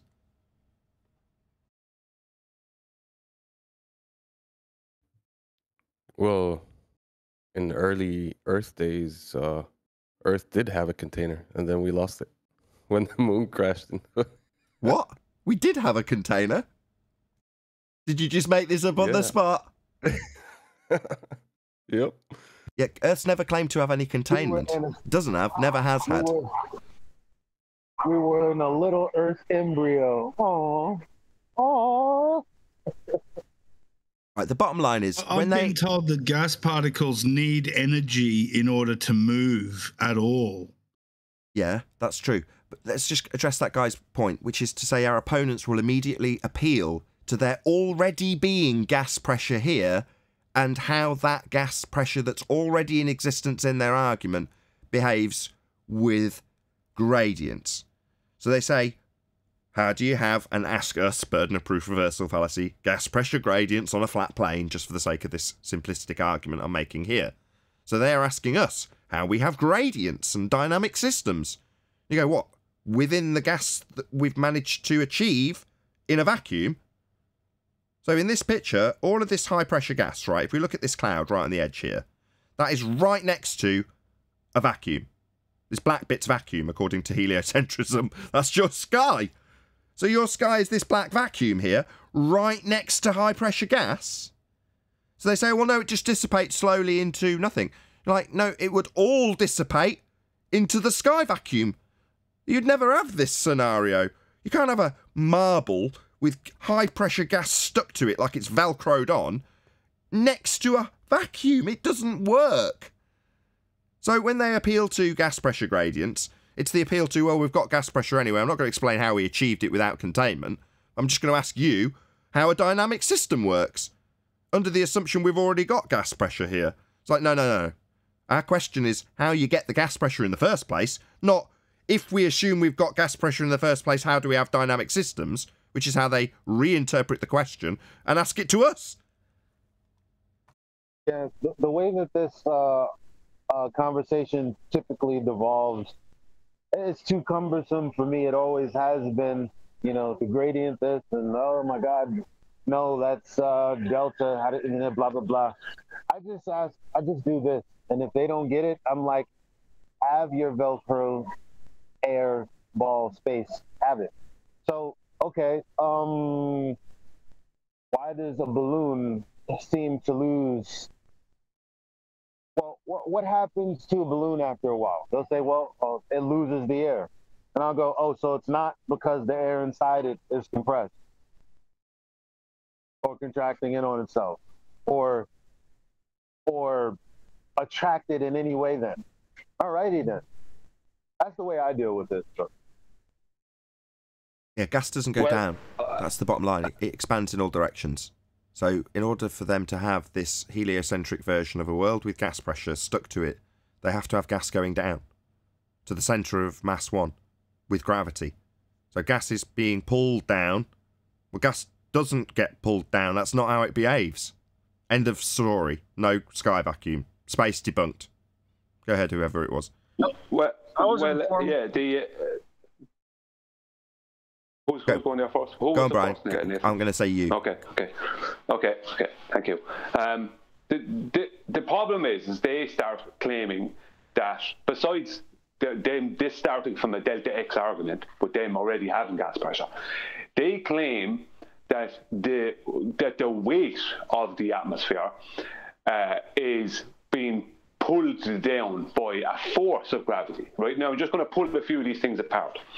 Force of gravity thrown out the window in 1915 by Einstein doesn't exist according to mainstream science, but they're still asserting it, right? The weight of the supposed atmosphere, right? The atmosphere is, as we know, is an oxymoron. You can't have sphere-shaped air without a container. Now, the weight part, right, comes from them claiming that their atmosphere, right, has what they call mass. Right? Mass, right, in physics only means inertia. Gas is independent, let's say little molecules or whatever, atoms. They're independent of each other. They move around independently. They are unbonded, unattached to each other. The only thing that changes that is temperature, right? They can be phase changed back to being a liquid or whatever. But gas, as a gas, moves around independently, right? All these tiny little things do their own thing. They're not attached to any of the other tiny little things. They just bounce around all over the place. Now, they constantly move. So how could any one of those, well, for a start, you can't treat them all as a unit because they're not a unit, they're independent, number one. And number two, how could any one of them be considered mass? Because they're not exhibiting any inertia. Quite the opposite from that, are they not? So their term for mass, which is only just a description, that's all the word mass is. It's just a description, it doesn't mean anything. You know, it just describes inertia. What inertia are they exhibiting? You know, so the whole, like, all you have to go back to in physics, what these things are, what they're agreed to be, you know, and it's just like, how does that work with your force of gravity that was thrown out in 1950? Indeed.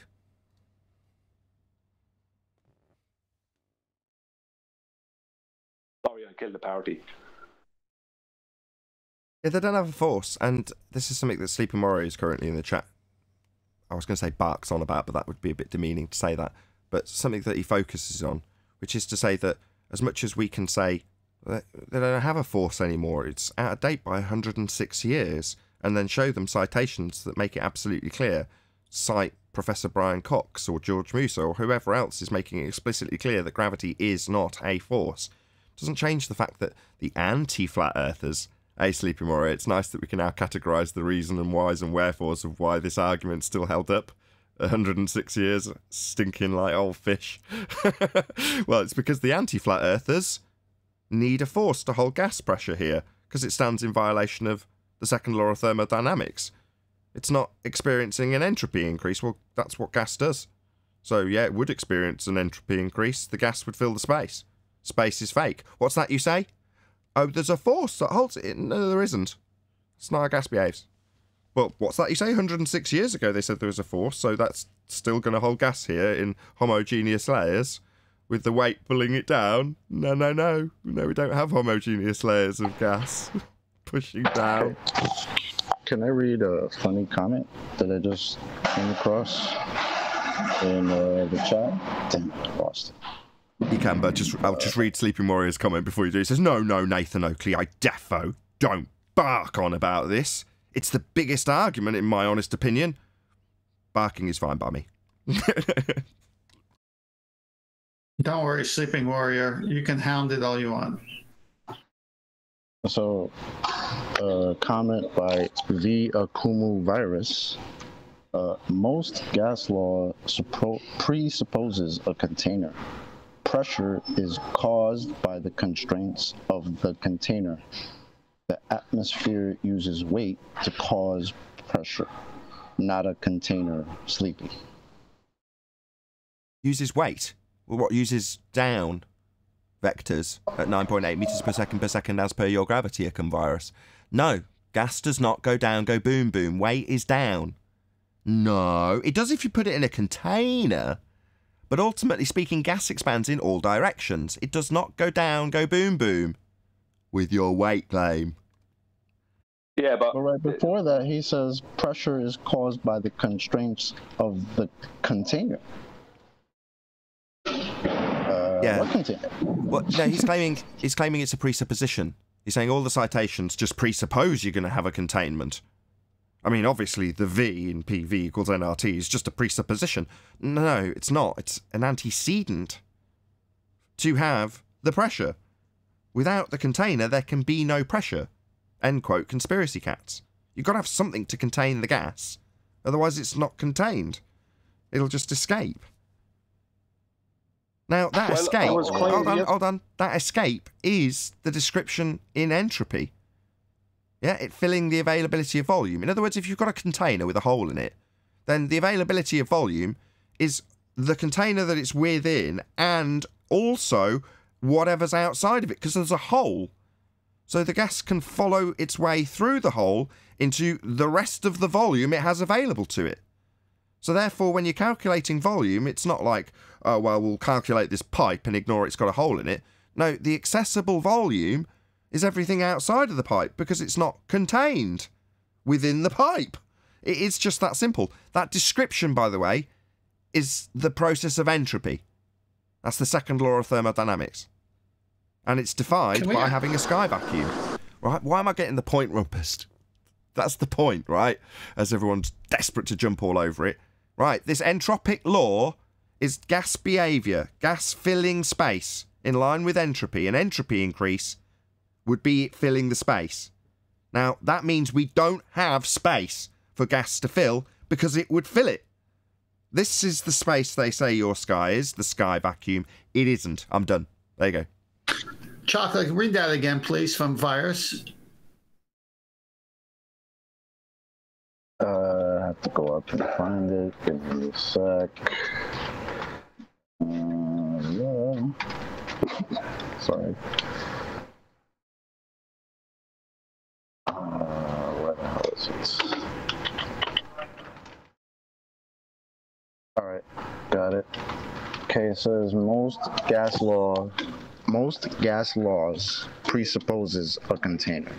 Pressure is caused by the constraints of the container. The atmosphere uses weight to cause pressure, not a container sleeping. So he's referencing gas laws as presupposing something? Could that be used on another topic? First of all, what's an atmosphere? Hold on. Hang on. So, Myers, why don't you come on the show? Because this is interesting. You're saying that gas laws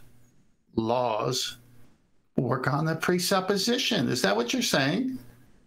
No, he's projecting his own presupposition of sphere-shaped air with weight, gas go down, go boom, boom, and saying the laws of gas that apply them to volumes, rightly so, because that's how gas behaves, is actually just a presupposition.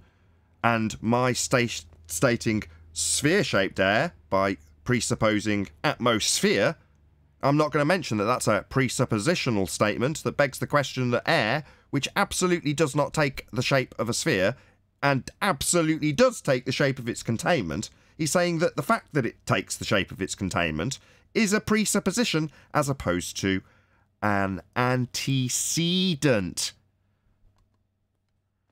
Well, that's my I'm not sure. Atmosphere. I'm not sure about that. I'd like for him to tell me what he meant by it, but I appreciate the clarity. Well, I would attack it a little bit different, right? Because the word weight would be where I would go with it, because the weight he's talking about is caused by mass times acceleration, right? So mass, as I said earlier, gas, atoms or molecules, whatever particles people want to call them for different reasons, they're termed different for different reasons. They move about independently, right, of each other. They don't exhibit any inertia whatsoever, right? So they don't resist acceleration. They are always moving at acceleration. They're not resisting anything. The only thing that stops them is when they bounce off of something, the container wall, or each other. That's what gas does, or something solid, wherever they can bounce off. So how can these singular gas atoms, right, we call them atoms for the sake of convention, how can they exhibit inertia? Because mass is inertia. For something to have weight in their paradigm, then inertia times acceleration. That's what it is. And what's inertia? It's a description. That's all it is. So it's a description times acceleration. Acceleration, another description. So it's description times description. Or if you want to say mass attracts mass, it's a description, which is all mass is. Description attracts description. That's what they're talking about. It's complete and utter nonsense. Yeah, they're working outside of the convention. But with that, I am going to say, if you are watching this on either Nathan Oakley 1980 or Nathan Oakley Premiering streams, stay tuned, as there will be an after show to follow. Unfortunately, though, if you are watching live, this is where we bid you farewell. So a huge, massive, enormous thank you to all of you who smashed the super chat, liked, commented, shared, subscribed, hit the PayPal link, and all that good stuff. I've been Nathan Oakley. Stay tuned if you're watching on a Premiering stream, and I will see you all in the next video.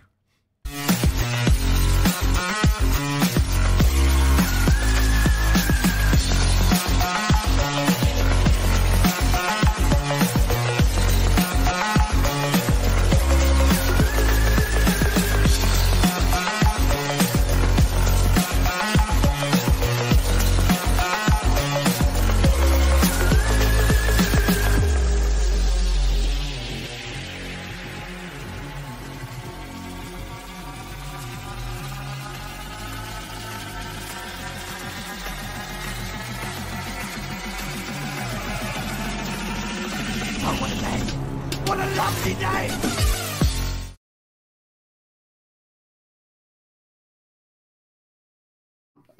Yes, that's where I'll stop. I don't want to put the burp in the conversation.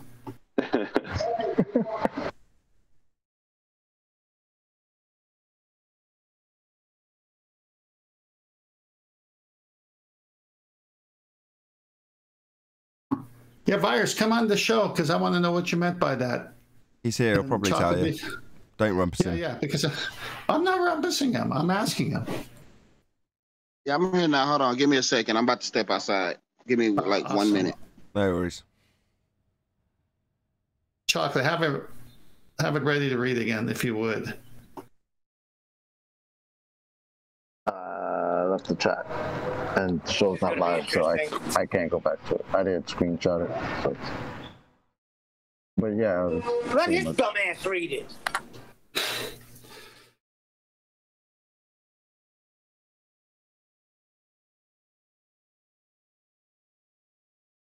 I have to say, in fairness, there was a time when that was his favorite. You know that, right? Virus used to be Nathan's little pet.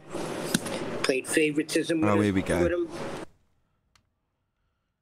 I was just going to say, at least back when Virus comes on, he does come on. Every so often he will come in. So, and there's a good few of us, and I one of him. So, he might talk a lot of rubbish as far as I'm concerned, but at least he's willing to turn up. Indeed. All right, what you want to ask me? Okay, I'll just read out your quote so we're all on track. Most gas laws presupposes a container. Full stop. Pressure is caused by constraints of the container. The atmosphere uses weight to cause pressure, not a container. And then you're addressing that to Anthony. That's it.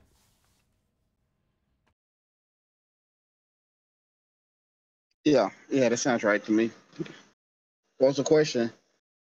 The question is, you said the first one, most gas laws assume a container.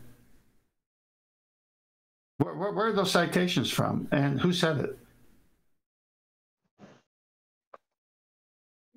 Well, I could probably go find it if you actually want me to, but it was mainly about if you look in the gas laws, they all basically pretty much assume there's a container. We know that a container is not the only way to cause pressure, so. So why would the gas laws Stop. that are Hold on. Yeah, hold on. Why are we accepting that? Show me gas pressure without a container then.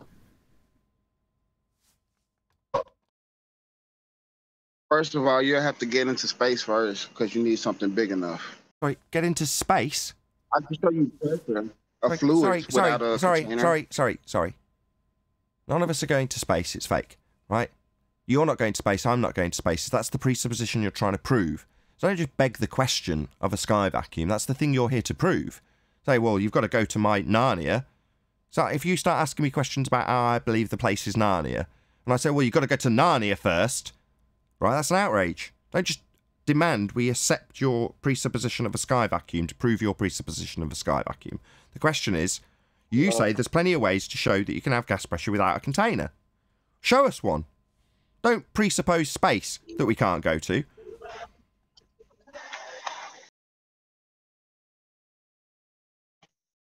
Well, the point of the gas pressure without a container, if I was going to show it, was it going to be to prove space? But, I mean, you can look into space and see this for yourself. Sorry, did I not just tell you don't presuppose space as an answer? That's what you're here to prove. Do I need to say it a second time? You've just done it again. Are you deaf, dumb, or stupid? So what do you got to do to prove space? What do? We don't. You have got a sky vacuum, right? That stands directly in violation of natural law. You can't have gas pressure without a container. It's part of all the gas laws, as you well know. Now, you're saying that's a presupposition. It isn't. It's an antecedent. It's required in order to achieve the gas pressure.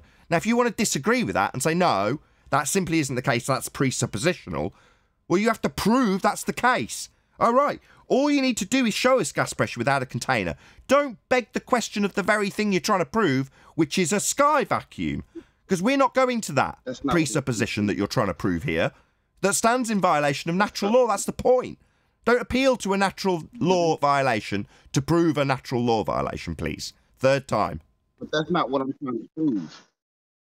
Space is not what I'm trying to prove. Oh, right. Yeah, well, that's part of the heliocentric model, a sky vacuum, 10 to the minus 17 torr, with everything that exists in the entirety of existence being in. So, all right. What are you here to do, then?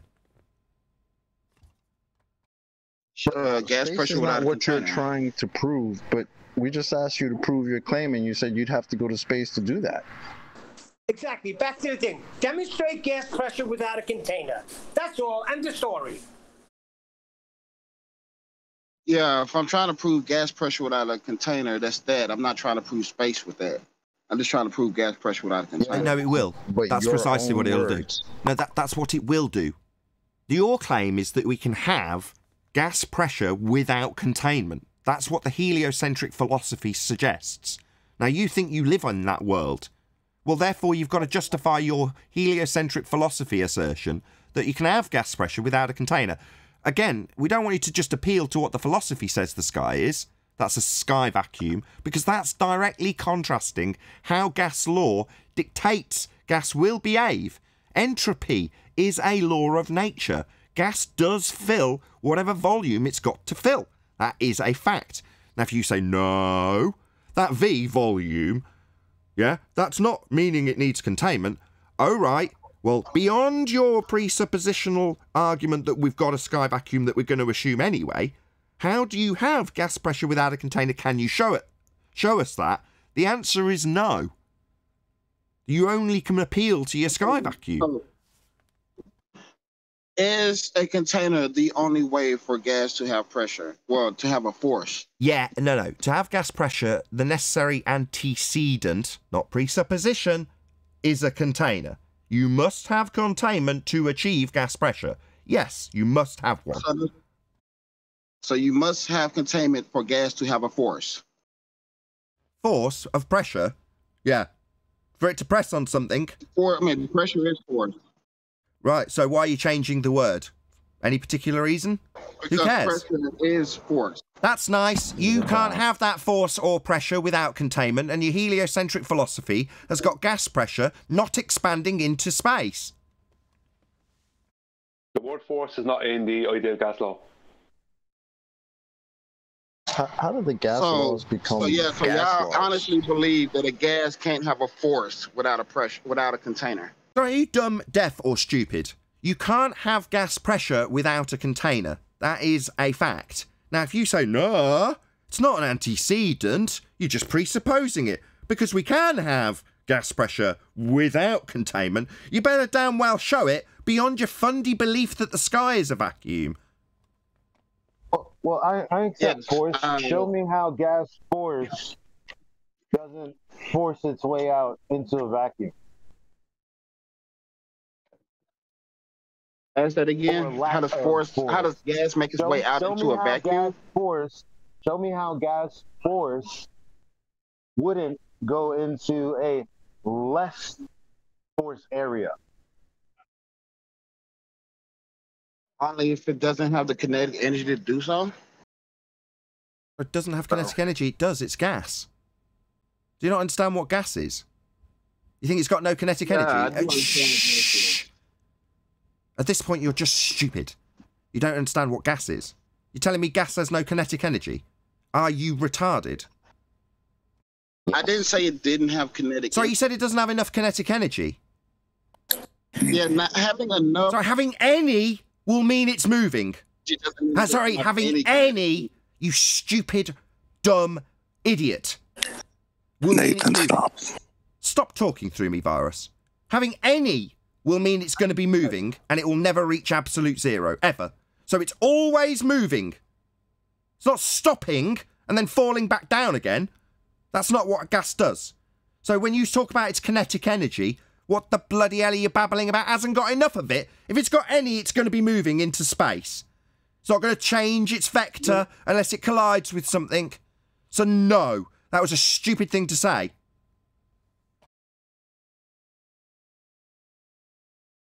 Yeah, all gas doesn't move at the same speed, and they all... Who gives a shit? So non sequitur. I mean, it's pretty. So it's going to move at a speed, and they're different speeds that it fills the volume then. This non sequitur fallacy going to get you around the fact that you haven't got a container around Earth, and it's got a massive amount of space for these gases to fill at different speeds. Oh, wow, that's fascinating. Yeah, so the gas would fill the volume at a different rate for different gases. How very, very interesting. We'd all still be dead, though. Not necessarily, because remember what I stated in my statement about the atmosphere using weight to make pressure? Yeah. No, we don't have an atmosphere. Sphere-shaped air? What are you babbling about? Gas has weight. That's what I'm... Sorry, sphere-shaped gas? Gas has weight. Sorry, sphere-shaped gas? You're just going to ignore my objection 16 times and tell me that it's got weight, which is gravity for you. Gas go down, go boom, boom. We're going to get past the sphere-shaped air bit first, mate. Regardless, it has weight regardless of where it comes from. Sorry, sphere-shaped air. You're just going to ignore me. That's the 5th time.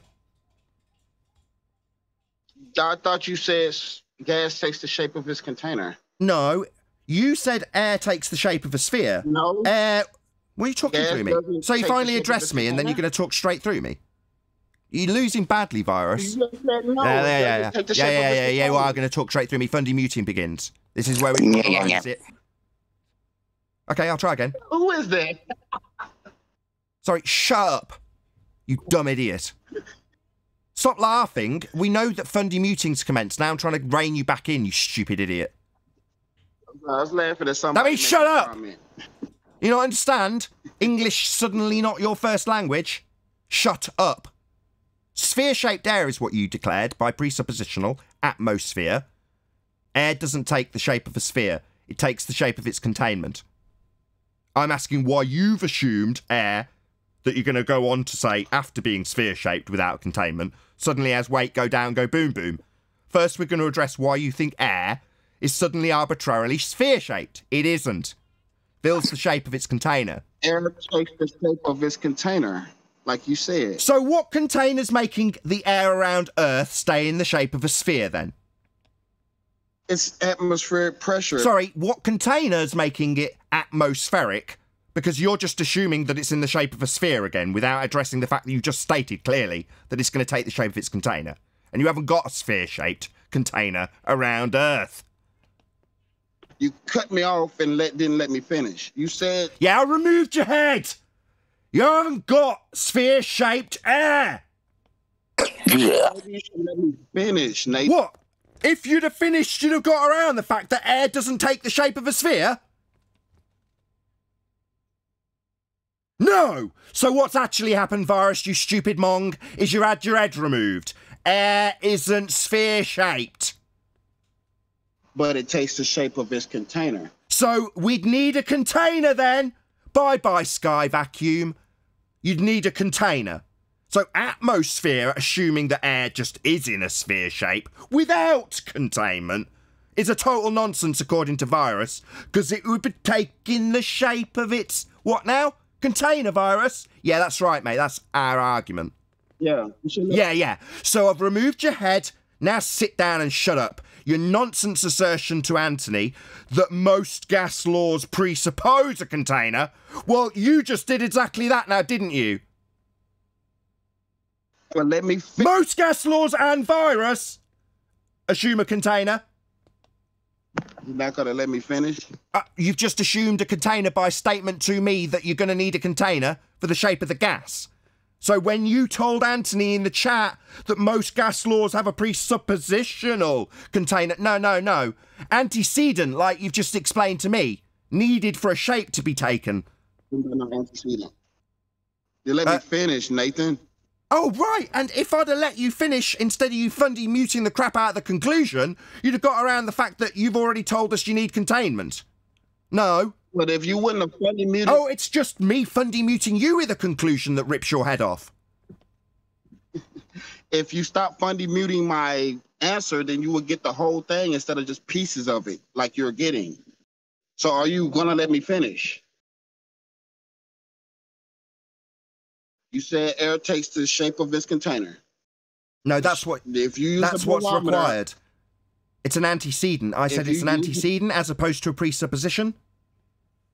if you use a barometer uses the air that is on the... Sorry, it's already in existence, so we've already got gas pressure in existence, and you're going to be measuring the gas pressure from within the gas pressure that we've already got in existence. How did we achieve the gas pressure to measure it with a barometer without containment? Why ask me if you're not... Sorry, why are you ignoring the fact that you're now taking delta X and presupposing that we've got gas pressure without containment in sphere shape, there I might add, and asking me how inside the already existing pressure we can measure it? Well, how does that get around the fact that you'd need containment to have this scenario so you can measure it with a barometer? That doesn't address it. Just takes us on to us already having gas pressure without you addressing the fact that your sphere Earth doesn't have any containment, even though you've already admitted you need it. Well, I wasn't going to say that, but... Yeah, you've asked me about how a barometer works in existing gas pressure. So you're asking me about the existing gas pressure. How did you achieve the gas pressure without containment? I wasn't asking you how a barometer works. So when you started asking me about barometers and how they work in existing gas pressure, you weren't asking me about that then? No, I wasn't asking you anything about a barometer. So when you said the word barometer... Yeah, I was mentioning something. I wasn't asking you something. Something that measures existing gas pressure, which would require containment. So we're still, regardless of your nonsense that you were going to babble on about with the barometer, that wasn't going to result in a question, was just some nonsense. That tool measures existing gas pressure. We say you wouldn't have it without containment, so who gives a crap? Yeah, gas pressure requires a container, but measuring gas pressure requires a container too. A barometer is a container.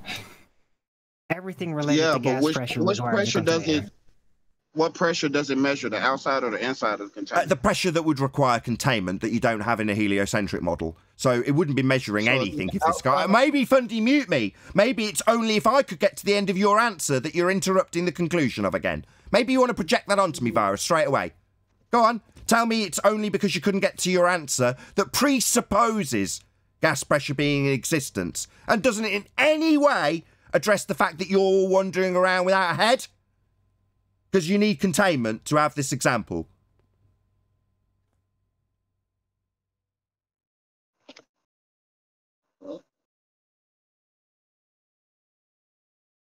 So does that measure pressure on the inside or the outside of the container? Oh, it'd definitely be the inside of the containment that you haven't got in the heliocentric model. Doesn't address the fact that you haven't got any containment and you do have a sky vacuum. And pointing it out again will definitely result in you talking through the middle of this because it's so very painful for you.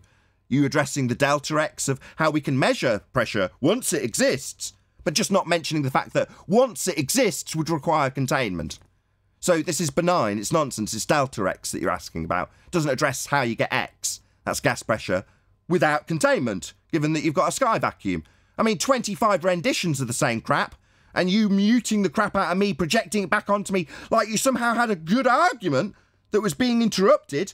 No, you just asked us about a barometer that works in existing gas pressure. Did you really think that you somehow had a defensible position when you started interrupting me? Because I had a really good conclusion, you fucktard. You had absolute garbage questions about a barometer, which requires existing gas pressure, which requires the antecedent of containment, which you still haven't addressed. So, despite your bleatings about being unfairly treated, you complete utter fuckwit, yeah, you bloody martyr, you had absolute garbage. So you weren't being prevented from presenting your barometer claim that requires existing gas pressure. You're just a dick. You just told me that a barometer measures the inside of the container, which is... So where'd you get the containment from then, for the heliocentric model? Yeah, that's right. You're measuring inside a container. You must have one to have gas pressure. Where's yours? Inside the container. Where's yours? Measuring the outside. Where's yours? Of the container. Where's your container? Around Earth. To have gas pressure. Where is it? Let me finish. Let me stutter! Because I'm running around without a fucking head. You haven't got a container around Earth, therefore we'd all be dead. Earth, as a sphere, with a sky for a vacuum, is not real. Hey, Nathan, let me... Yes, stutter for me, bitch. The barometer measures... Yeah, the barometer's measuring gas pressure that would have to have containment for it to be measured.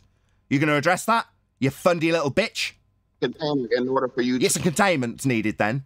Yeah, we need containment, that's right. Well. Yeah, containment. Where'd you get it? Earth doesn't have any of that in a sphere sky vacuum scenario.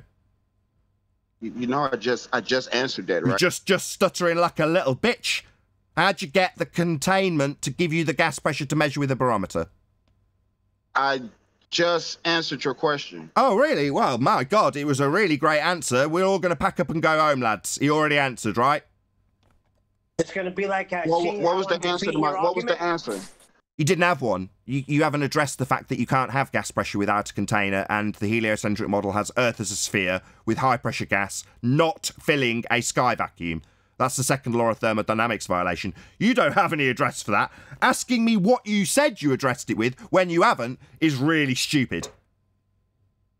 Yeah, so and you a wasn't tactic paying and a attention. waste of time. Why don't you just repeat your answer then? Because he's not listening to me. He's not letting me finish. If he would have let me finish the first time, y'all would have heard it.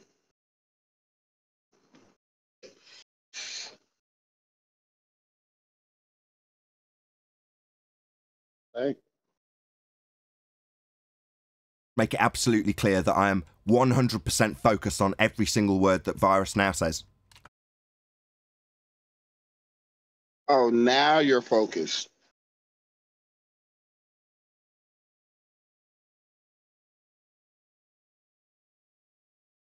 So, now can you answer me?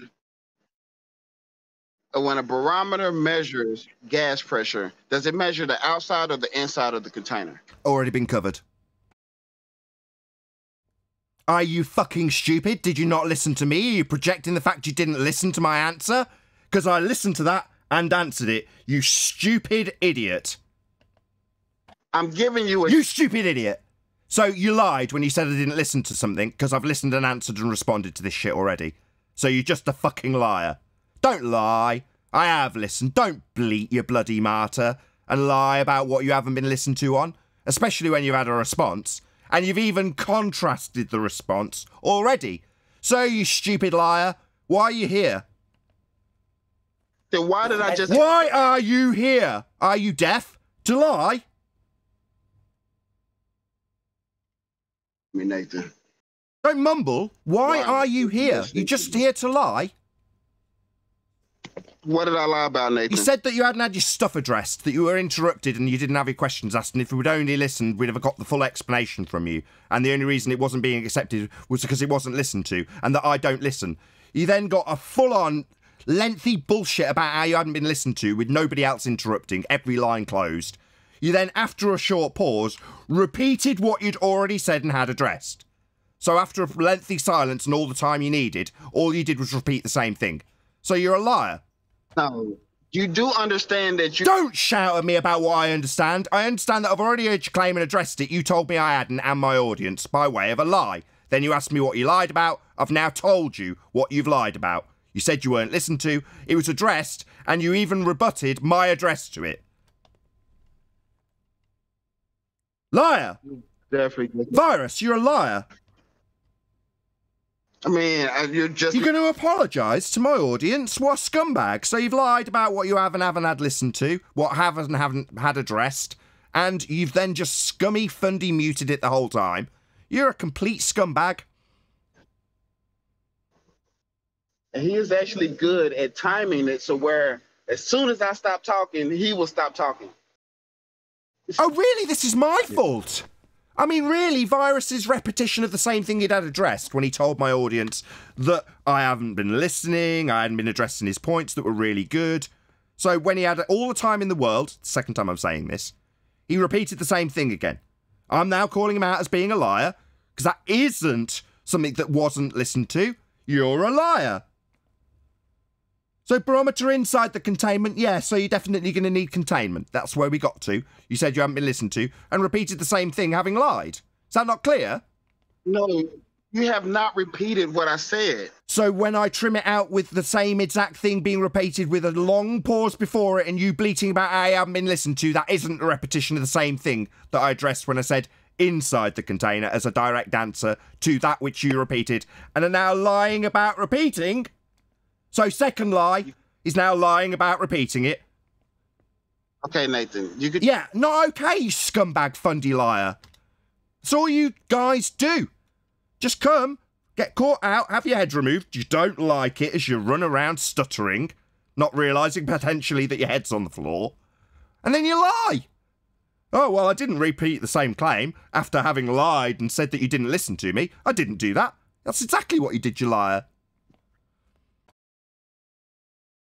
You guys are pathetic, man. White noise privilege. We know it all sounds different on the other side of the YouTube than it does on Discord, so I'm not worried about you trimming This it is out. pathetic, bro. Yeah, dude, it's all about the format. It's not about you not answering the question for an hour straight. It's not about that. It's about It's not about him he just conceding. can't do it. God won't allow him, through the technology, through the rhythm of our speaking, for him to be able to answer that question that he can so easily answer right now. Right, Akuma Virus? What question? How can you have gas pressure without a container?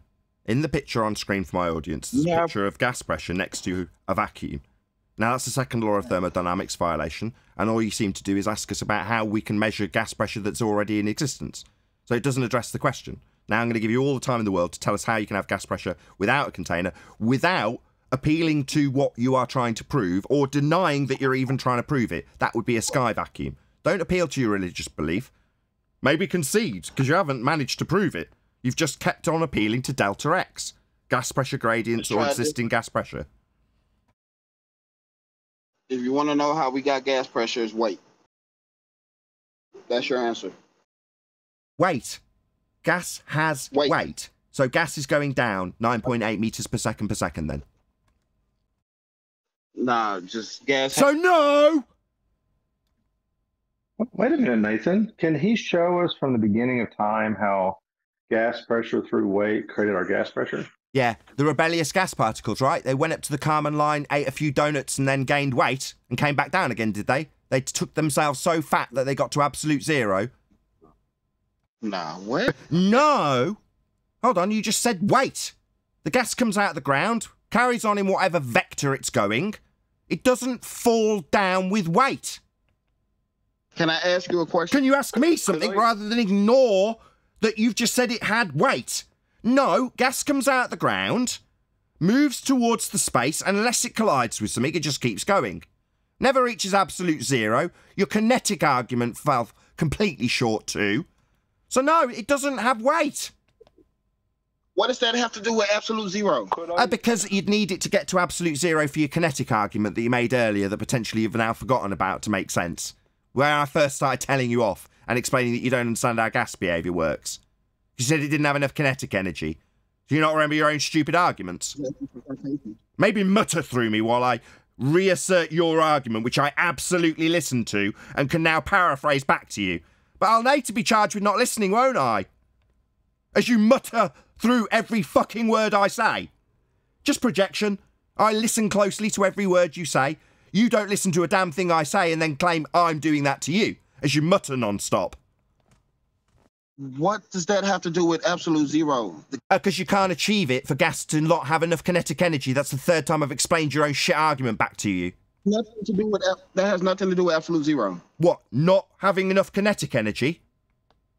Yeah, that has nothing to do with absolute zero. How do you run out of kinetic energy if you're a gas particle then? Fighting weight. Sorry, that's got nothing to do with weight. Sorry, how do you get Yes, it does. How do you run out of kinetic energy? The answer is you don't know. That's why when this came up last time, I told you you were stupid and that you don't understand how gas behaves, and now you're muttering straight through me again, aren't you? Because you're... Oi, cunt! Muttering straight through the guy that you're going to later claim doesn't listen to you?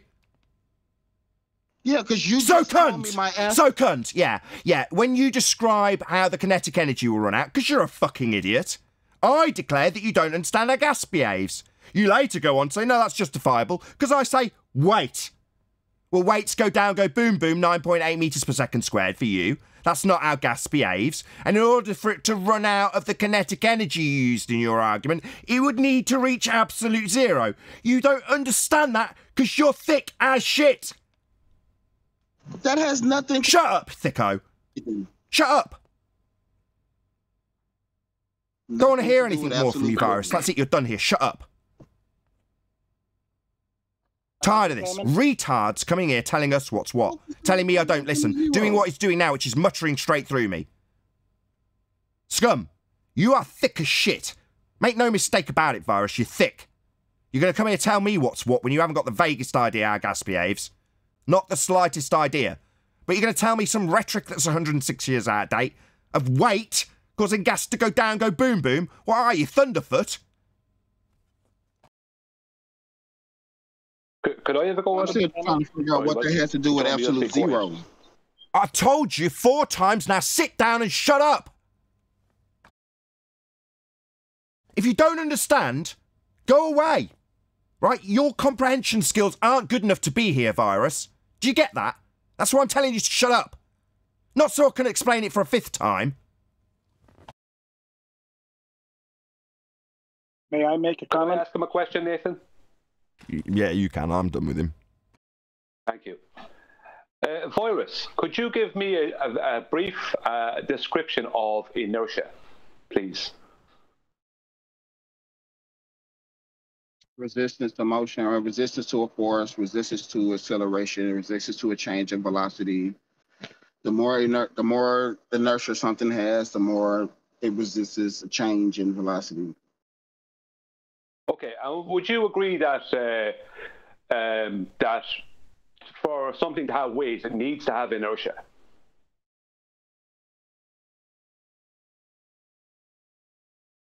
Yes, yes.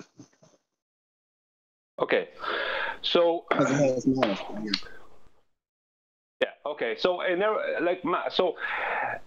mass is described as inertia, is it not, in physics? You just said that's correct, yes? Oh, say that again. Mass is described as inertia in physics. Is this not correct? Well, inertia is a property of mass. They're not really described as the same exact thing. Well, mass is defined as inertia in physics. That's the definition of it. In physics, it's defined as inertia. In physics, mass is described as the quantity of inertia. Yeah, but that's what he just said. That's what he just said. So you agree? Okay, let's move on. Yeah, we move on. Okay, we're not going to stick on that. Okay, so for something to have weight, it needs to have inertia. For something to have weight, in your paradigm, it needs to have mass. Because in your paradigm, weight is caused by mass times acceleration, yes? Yes, that is force, okay. Yes. Yeah, mass times acceleration. Okay, so gas particles are independent of each other. Would you agree with that? Okay. Yeah, right. So, and gas particles are constantly in movement in all directions. Would you agree with that? Okay. Yeah. Okay. So, they are not a whole. They're all independent entities, and they're all constantly accelerating in all directions. So, how can you describe? How can you, hang on, I'm getting to the point. How can you describe gas as having mass when it has no inertia?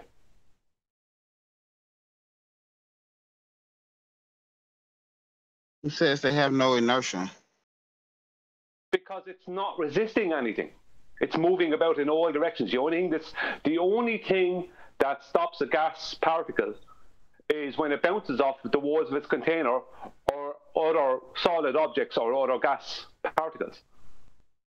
The only thing that stops it is that it's constantly in flux in all directions. Okay. Gas pressure differential. Can I ask you something?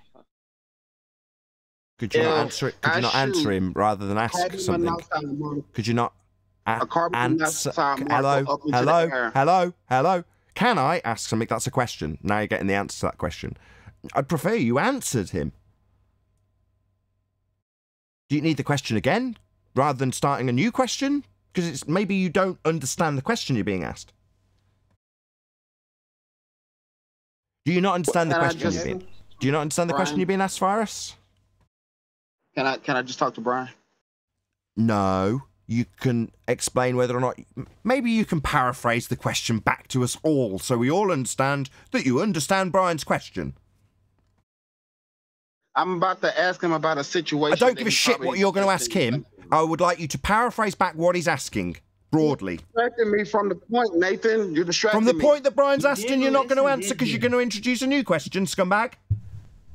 Brian, No, if this he was a doesn't, balanced right, stop, question. stop, Oh my stop, God. stop, Now, stop. now Stop. That means stop. If he doesn't answer on this next opportunity, which I'm going to give him, then Brian will move to the conclusion.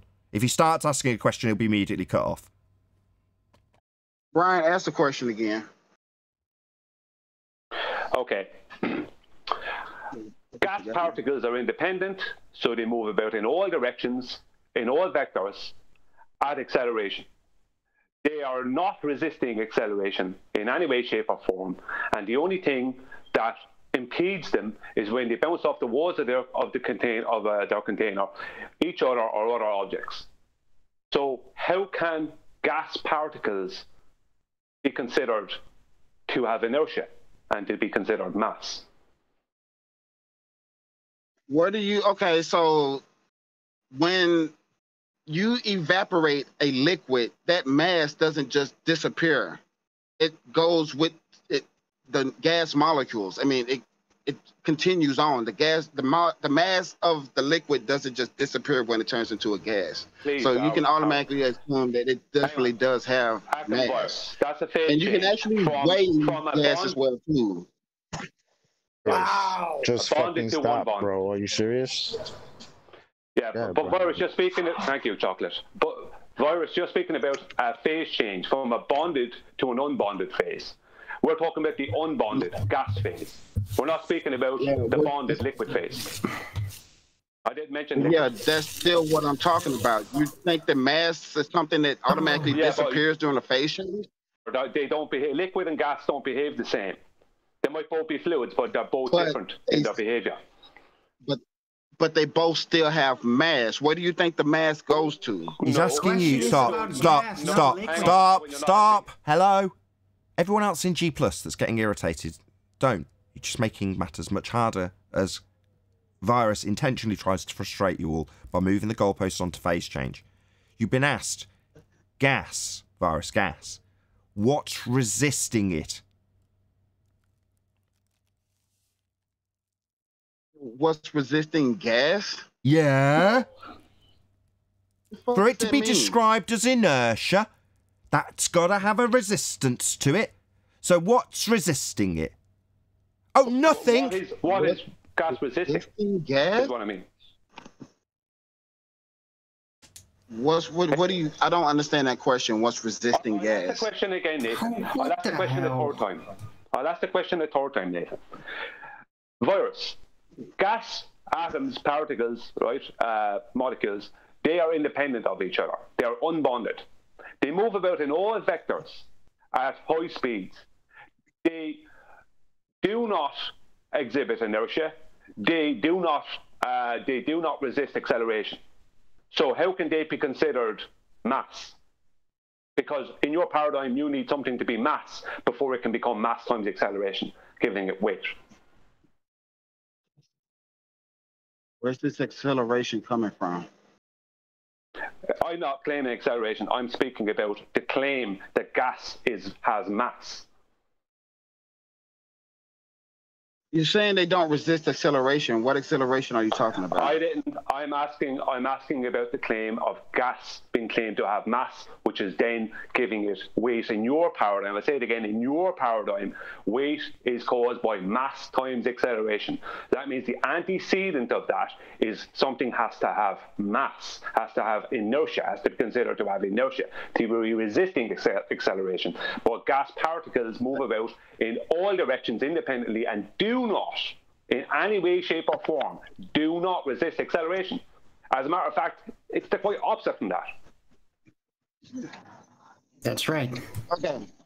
So since you think that gas for some reason doesn't have mass, during the phase change, where does it go? Hang on a second. Sorry, Arwin, you're not helping me at all. Hang on a second. You're claiming what I think. I'm asking you questions about physics. Right? That's what I'm asking you about. Hang on, that debunks your claim that gas has mass. Now you're not answering my questions. You're switching to something else. You're saying you're saying or you're believing something. No, I'm asking you, how can gas be considered to have mass when it does not resist when it does not resist acceleration in any way? Because it would have to Listen to what acceleration to be mass in your paradigm. Paradigm. Okay, listen to what I'm saying. During the phase change, the mass doesn't magically disappear. I don't care it about phase stays change. with I the didn't mention substance. phase change. If you have oxygen and liquid, Stop! Everyone, stop! Stop! Everyone, stop! Hello, hello. That means you included, Virus. So what he's doing is he's building up a little straw man. He's been asked about how gas behaves. He's building up a little straw man about how phase changes work. So no, you're not addressing the question. You're addressing a new question that hasn't been asked about phase changes. We're not talking about phase changes. We're only describing gas. So you're going to do that 4 more times? Because if so, that's the end. Brian can move to conclusion. Well, could I just have that bit, what he's trying to do there? Just what he's actually doing there is demonstrate that his definition is purely mathematical. And the trouble is, and this is why he's filibustering, is when the mathematics are applied and the definition is applied to gas, it suddenly becomes nonsensical. And that's why he's fluffing around it, because the maths suddenly is no longer applicable to gas behaviour. It highlights the... Sorry, Adam. Just for the audience's benefit. Just for the audience's benefit. Every single time that this light with Virus's name flashes, just make yourself a mental note. That's when he's not listening, because he's talking straight through what Adam's saying. So every time you see this light flash, that's Virus doing precisely what he claimed earlier I was doing, which is not listening. Not giving the person the opportunity to say what they're saying. It's him muttering and talking straight through the top of him. Just watch this little light when Adam tries again. See how we get on. But the point of phase change, what he's trying to say is that it has mass at this point where it's liquid. But surely then, when it turns into this, it still has the same mass.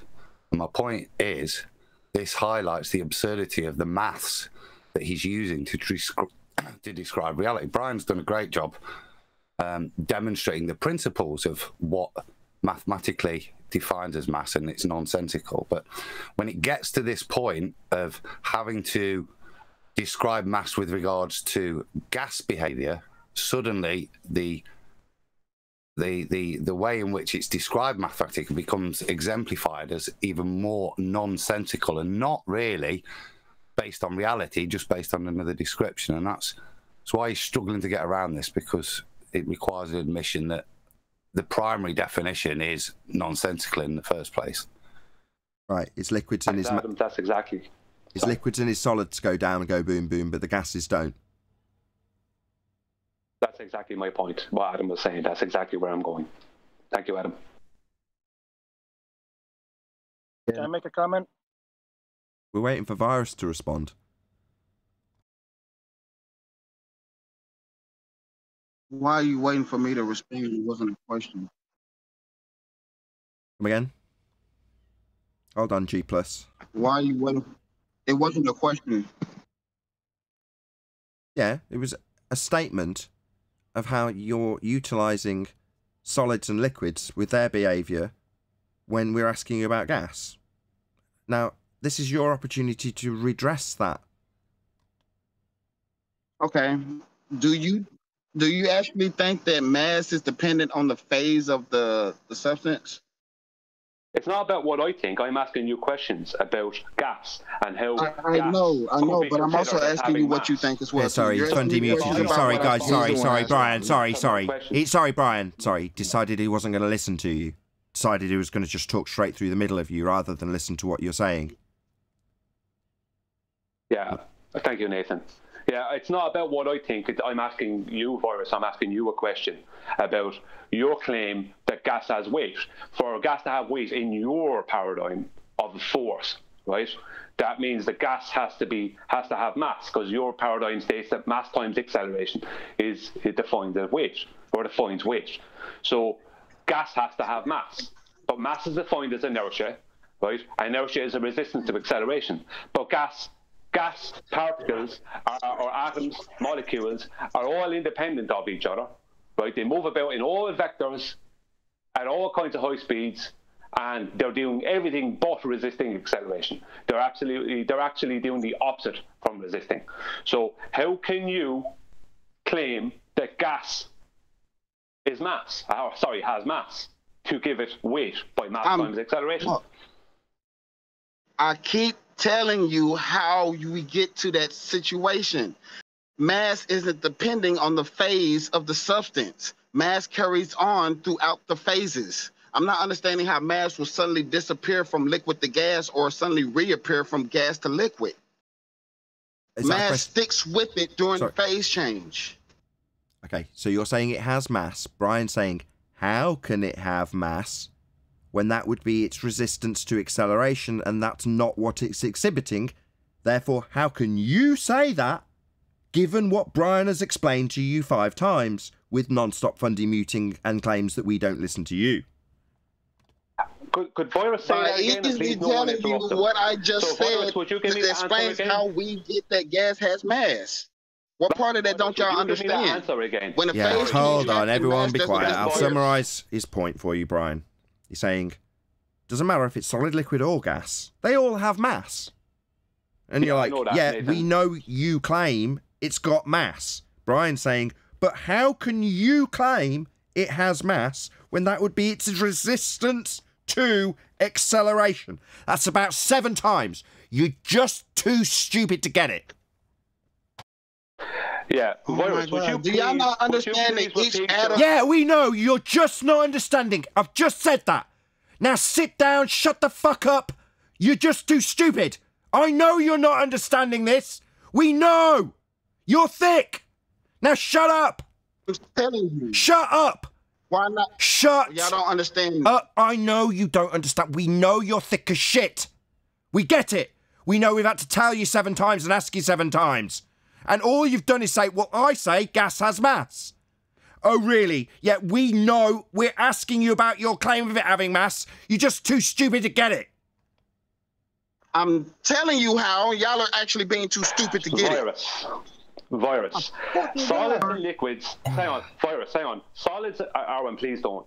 Solids and liquids have bonded, right? Have bonded molecules, bonded atoms, right? They're bonded. Gas is unbonded, right? And those unbonded atoms, particles, molecules, whatever you want to call them, for different reasons they call different things, they move about in all vectors at a calculated rate of 700 meters per second, right? In all vectors, not resisting acceleration. So for them to be mass, they need to have inertia, because inertia is a resistance to acceleration. But if they're not exhibiting any resistance to acceleration, but actually doing the opposite, then that means they don't have mass. So they don't have a collective weight, because they need to have a collective mass and exhibit inertia as a collective mass to have weight in your paradigm of mass times acceleration. So your claim of mass times acceleration, right, causing weight and gas having this weight caused by gas having a mass, which is a resistance, which is an inertia, which is a resistance to acceleration, is debunked. Fails by the definitions. It fails, Virus. I think Virus is does atomic numbers not mean nothing to y'all? You're mistaken. Gas doesn't have mass. An element having atomic mass. Owen, for the love of Jesus Christ, can you shut up? Okay, I'll just...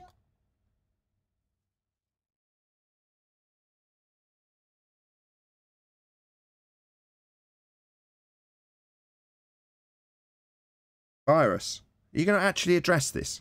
It's been addressed to you about 6 times how you claim with mass fails. Yeah, my bad. As soon as I'm summarising it, you're talking, aren't you? No, I'm listening to you. Keep going. You failed. Example, Virus.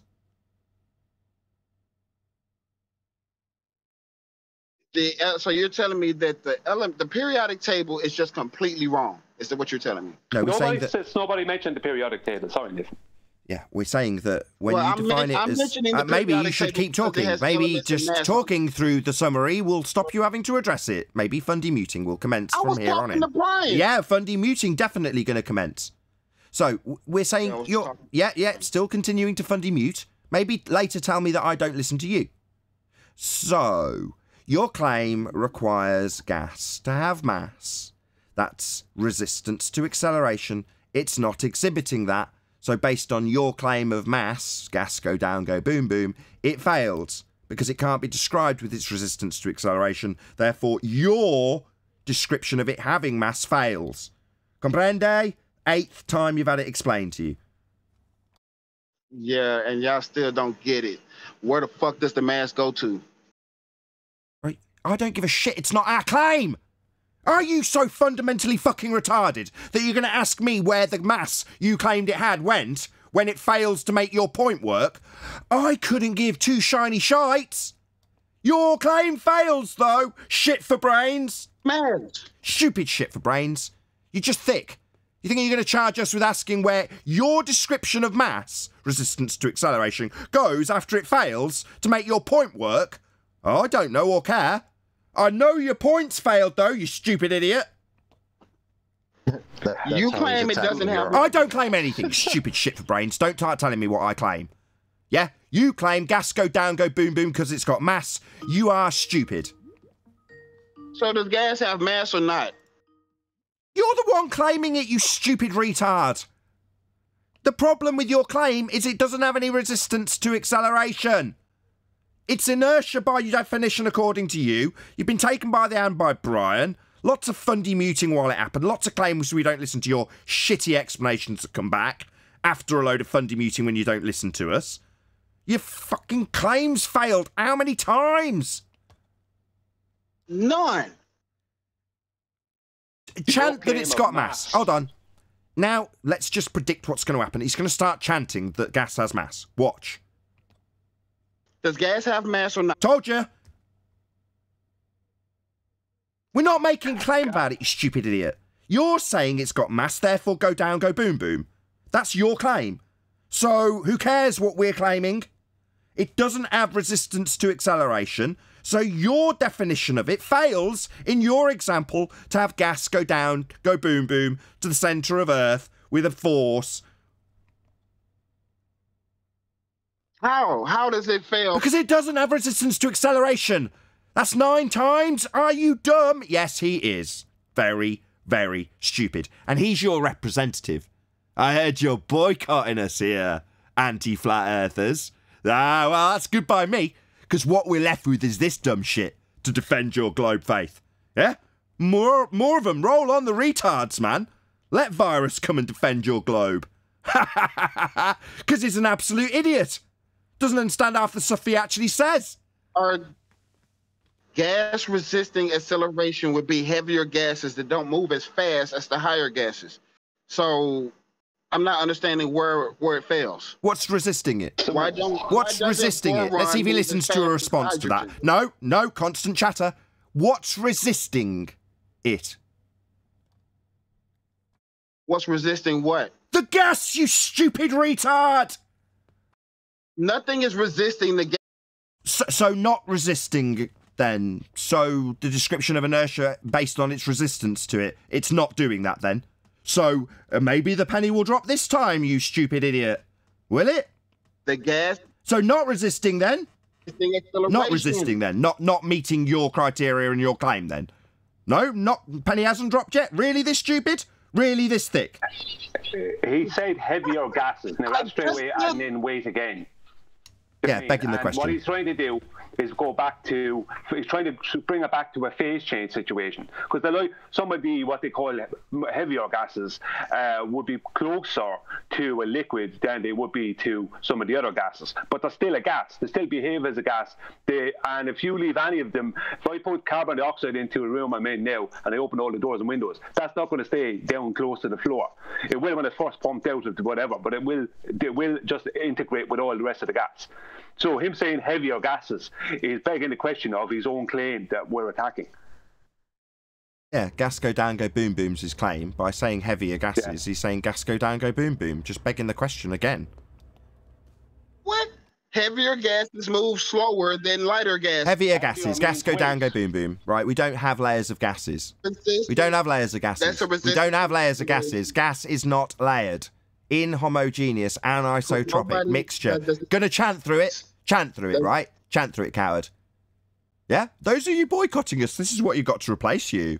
Chanting retard. Go on then, carry on chanting while I explain that we've got an anisotropic, inhomogeneous mixture of gases. Doesn't change as you raise an altitude. Oh, right, so definitely going to Fundy mute this. Maybe it's me not listening to your really coherent explanation that's going to refute this as you chant straight through it. I'm agreeing. Yeah, you're going to chant straight through it. You're going to agree straight through it before it's stated. You already stated. Yeah, shut the fuck up, Dumbo. You're the dumbest person here, as per usual. Yeah, well, your coward friends have all deserted you, claimed it's a boycott. So it's just you that has the shit ripped out of you for your non-understanding of how gas works. I don't get it. Yeah, mutter for me. Anisotropic, inhomogeneous mixture of gases, not layered.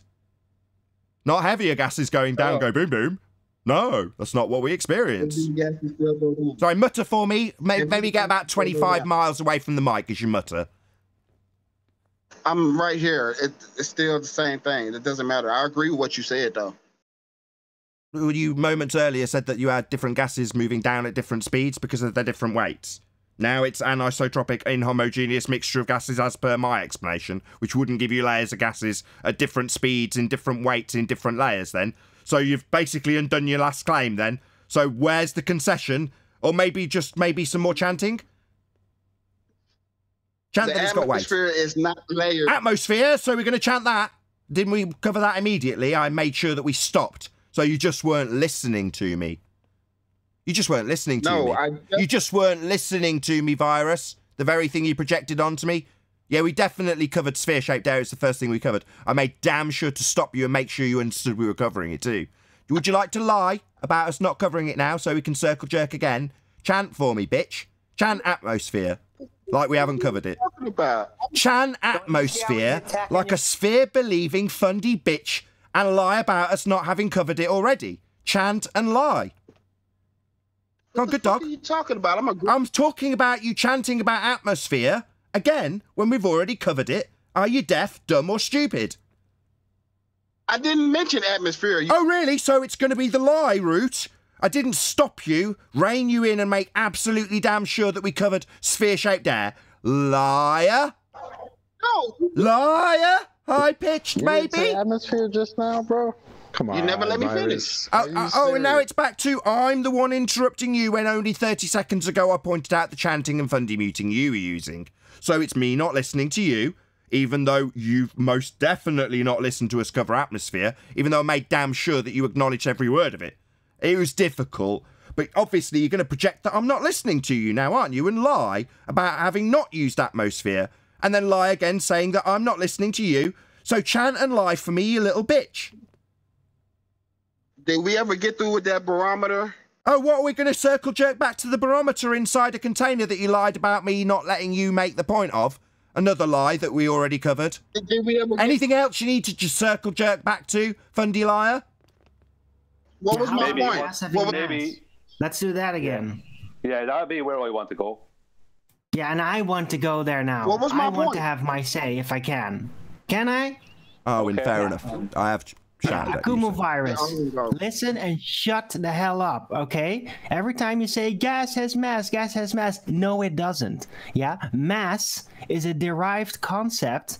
It's not universal. Not all matter has mass. Mass is an extracted calculus. It's an extracted concept. What it actually has is density. And density doesn't abide by the same elements, by acceleration, right?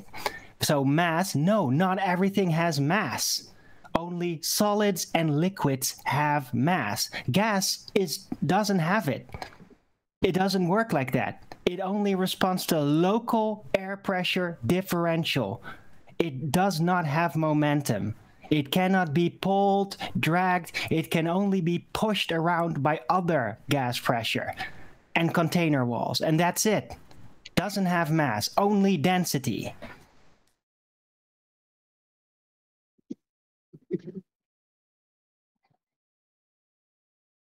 May I respond? This is awesome. Is that it? A mutter? Is that all we got out of you as the response? This is awesome. Awesome. That's what this is. I love it. This is great. It's called the truth. Gas doesn't have mass. Okay, Is that's great. Virus going We to should make that a address quote. the whole inertia issue with Put that on a shirt. gas? We should definitely put that on a shirt. Go for that, Arm. You should sell it. You should make some money Yeah, off of that. I will, because You're a it's true. Sorry, that's an ad It's hominem true. attack. Sorry, his argument. You haven't addressed it. You That is just not used an it. ad hominem. And now you're talking straight through me as I point out the logical fallacy that you've employed. So that's an ad hominem attack. I'll just take those words and put them on a T-shirt, meaning that they're stupid. Well, no. He's actually had a full-on argument. You've had 8 renditions of the same argument, and we've pulled apart your claim that requires mass. So, based on his argument, you're just going to tell him you're going to put it on a T-shirt? Like it's stupid. How is that statement stupid? It's not stupid. It's going to make it... So why the fuck would you want to put it on a T-shirt? So you know gas doesn't have mass by your explanation and your definition of it. So why are you claiming it, you stupid idiot? That's not true. That's not true. Don't even So say how that. does it have it then if it's not got any resistance to acceleration? Who says it doesn't? I just gave you an example. It does. Were you not listening to me, Nathan? What, the one with the homogeneous layers of gases that are moving in different speeds? Nope. When we don't have homogeneous layers of gases, we have inhomogeneous anisotropic gas virus. Did you not listen like you're not listening to me now, chanting through it? Seemed like you chanted straight through it last time. Seems like you're chanting straight through it this time. Maybe you'd like to tell me that I don't listen to your wonderful explanations that don't in any way get addressed. No, Maybe it's that's the problem. You should continue to chant straight through the middle of me before I've taken a breath. Now I'm going to take a breath because I need to or I'll die. Hopefully you won't interrupt in that process. Wonderful. So it doesn't have resistance to acceleration. We've covered that now. I think it's 10 times. At no point did you square away that argument. It just doesn't meet your definition that you need it for it to go down, go boom, boom. You reasserted atmosphere twice. You reasserted barometer in terms of the question you also lied about me not addressing or listening to. So we've had lots of circle jerking, Virus. You have also used an idea that gases have got different speeds, therefore some of them are going down at a quicker rate than others are going down when you assume their weight. We also had you concede that gas doesn't behave like that. What we experience is anisotropic, inhomogeneous, not in layers. You've conceded that. But you're back to circle jerking to it when I conclude that you've just circle jerked back to this point. Maybe you can interrupt and circle jerk into it straight as I conclude it. Second time you've used this argument. We're just going through the motions with you again, Virus, because you haven't listened to us. Okay, so that means you didn't hear my example about... Oh, so it's back to projecting on that I haven't listened to you, didn't hear your example, so you can reassert something we've already heard twice already. Now, I've heard all your examples and we've addressed them all. So has Arwin, so has Brian, so has everybody here, and the audience. But you're going to lie that we haven't listened to you again, scumbag. So repeat it to me. Which one? The barometer one about it being inside a container that we definitely answered? Maybe interrupt immediately as I start summarising every argument that proves you're a liar. Gonna Fundy mute that when you've just asked me to do it? Yeah. Carry on Fundy muting me.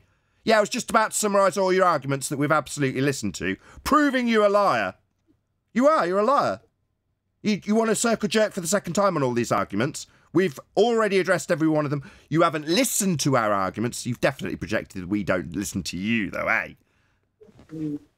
Talk about all your arguments. I've definitely addressed every single Mutter like a little bitch. We've heard all your arguments. You're just lying. So what was my example I gave? I tried to rattle them off and you started interrupting me immediately only 2 minutes ago. We're going to go through this do-si-do. Second time you've used this one too. Maybe lie about using this. I've already attempted to start summarising your arguments and I've summarised them previously. So don't lie. Don't demand that I summarise them for a third time when I've already done it, having ripped them apart in every instance, so you can get away with your lie that we haven't listened to you. We have. That's because you haven't gave my example. I didn't hear your example, Virus. But if it involves whatever you're going to speak about having weight, then you're in trouble. So give me your example there then. Yeah, I know you didn't hear me because Nathan talked through me. He didn't hear me either. But sorry, give me your example. Say it again. Okay, so yes, what you were saying earlier about it being closer to the phase change because it's heavier, that's not necessarily true. not when I'm talking about what a heavy gas is and a light gas. I never said it was heavier. You were claiming it was heavy, which means it had I didn't say that. You just did that. You were talking. Sorry, shut up, Virus. You've just projected your argument by way of burden of proof reversal onto Brian. He's now explaining that wasn't the case. You were claiming weight. So what, as he points out how you're just a scumbag, reversing the burden, you're going to talk straight through him? No, he's stopping you because you're a scumbag. That's not what he said, it's what you said. No. Yes. Thank you, Nathan. What I said. He claimed weight. Shut up. That means shut up. Interfering with Brian's absolutely justified interruption as you claim he said it's something he hasn't. Now shut up. Thank you, Nathan. What I said was that Virus was trying to equate more dense gases with a phase change to a liquid, right? But that doesn't change them being gases. Shut the fuck up. Virus, what is your malfunction? Whenever somebody pummels the living shit out of you, you feel that it's what, a self-defense mechanism? Just blart through every word they say? You just said... Shut up! What part of this don't you understand? He's wrong about... Shut up! He's in the middle of saying something. You've projected your claim onto him. Now, after being interrupted, totally justifiable by Brian, you're going to shut up. Thank you, Nathan. Yeah, my point was that Virus was trying to bring the argument back to a phase change argument by talking about more dense gases. But more dense gases are still in the phase of gases, so they still behave as gases. They still do not resist acceleration. All those little tiny gas particles do not resist acceleration. And for something to resist acceleration, it needs to have inertia. So them not resisting acceleration, I don't care if it's carbon dioxide, I don't care if it's helium. They're not resisting acceleration. So that means they don't have inertia. They don't have inertia, they can't be considered mass. They can't be considered mass, then they can't be mass times acceleration. They can't be weight. They can't have weight in his paradigm of what weight is. 11 times. I was going to repeat that word for word until I got interrupted. I was going to repeat that word for word. And I was going to address that until I got interrupted. And that's exactly what I was saying that you were saying. I wasn't saying anything different. God. That I claimed something about heavier gases. I never said the word heavier gases. You said the word heavier gases. Heavy. I was talking about you responding to me. I didn't say anything about you claiming heavier gases. You mentioned me in the word heavier gases. But meanwhile, gas doesn't go down, go boom, boom. It fills the space, so space is fake. Gas would fill it. It's not resisting anything. It's just going to follow whatever vector it's got into whatever volume it's got. So we wouldn't be breathing if the sky was a vacuum. It's the end of the argument. It's not going down, go boom, boom. It's not got mass. It presses in all directions until the pressure is equalized through container walls. Can I make a comment on that, the only thing that can manipulate that is temperature. Sorry, Neil. Sure. Yeah, space is fake. Go ahead, Bryce. What have you got to say about that?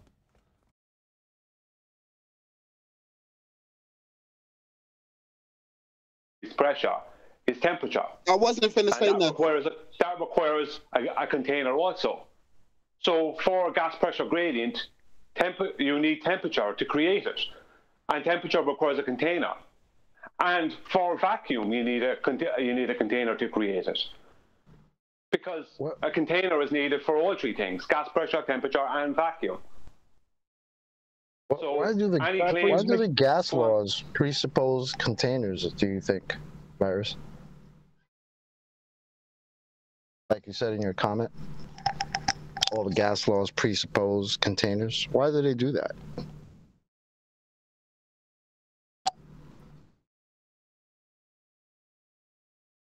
Sorry, man. Y'all ain't listening to me, so. Asking you, based on your comment, you said most gas laws presupposes a container. Why? And do you have other gas laws that don't presuppose a container?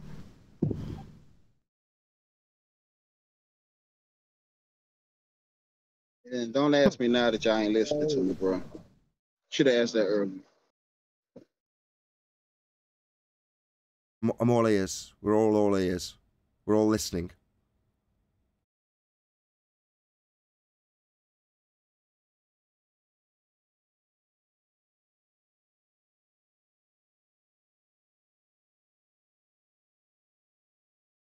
Would you suppose? I tried to explain it earlier, man. Y'all wasn't hearing it, so.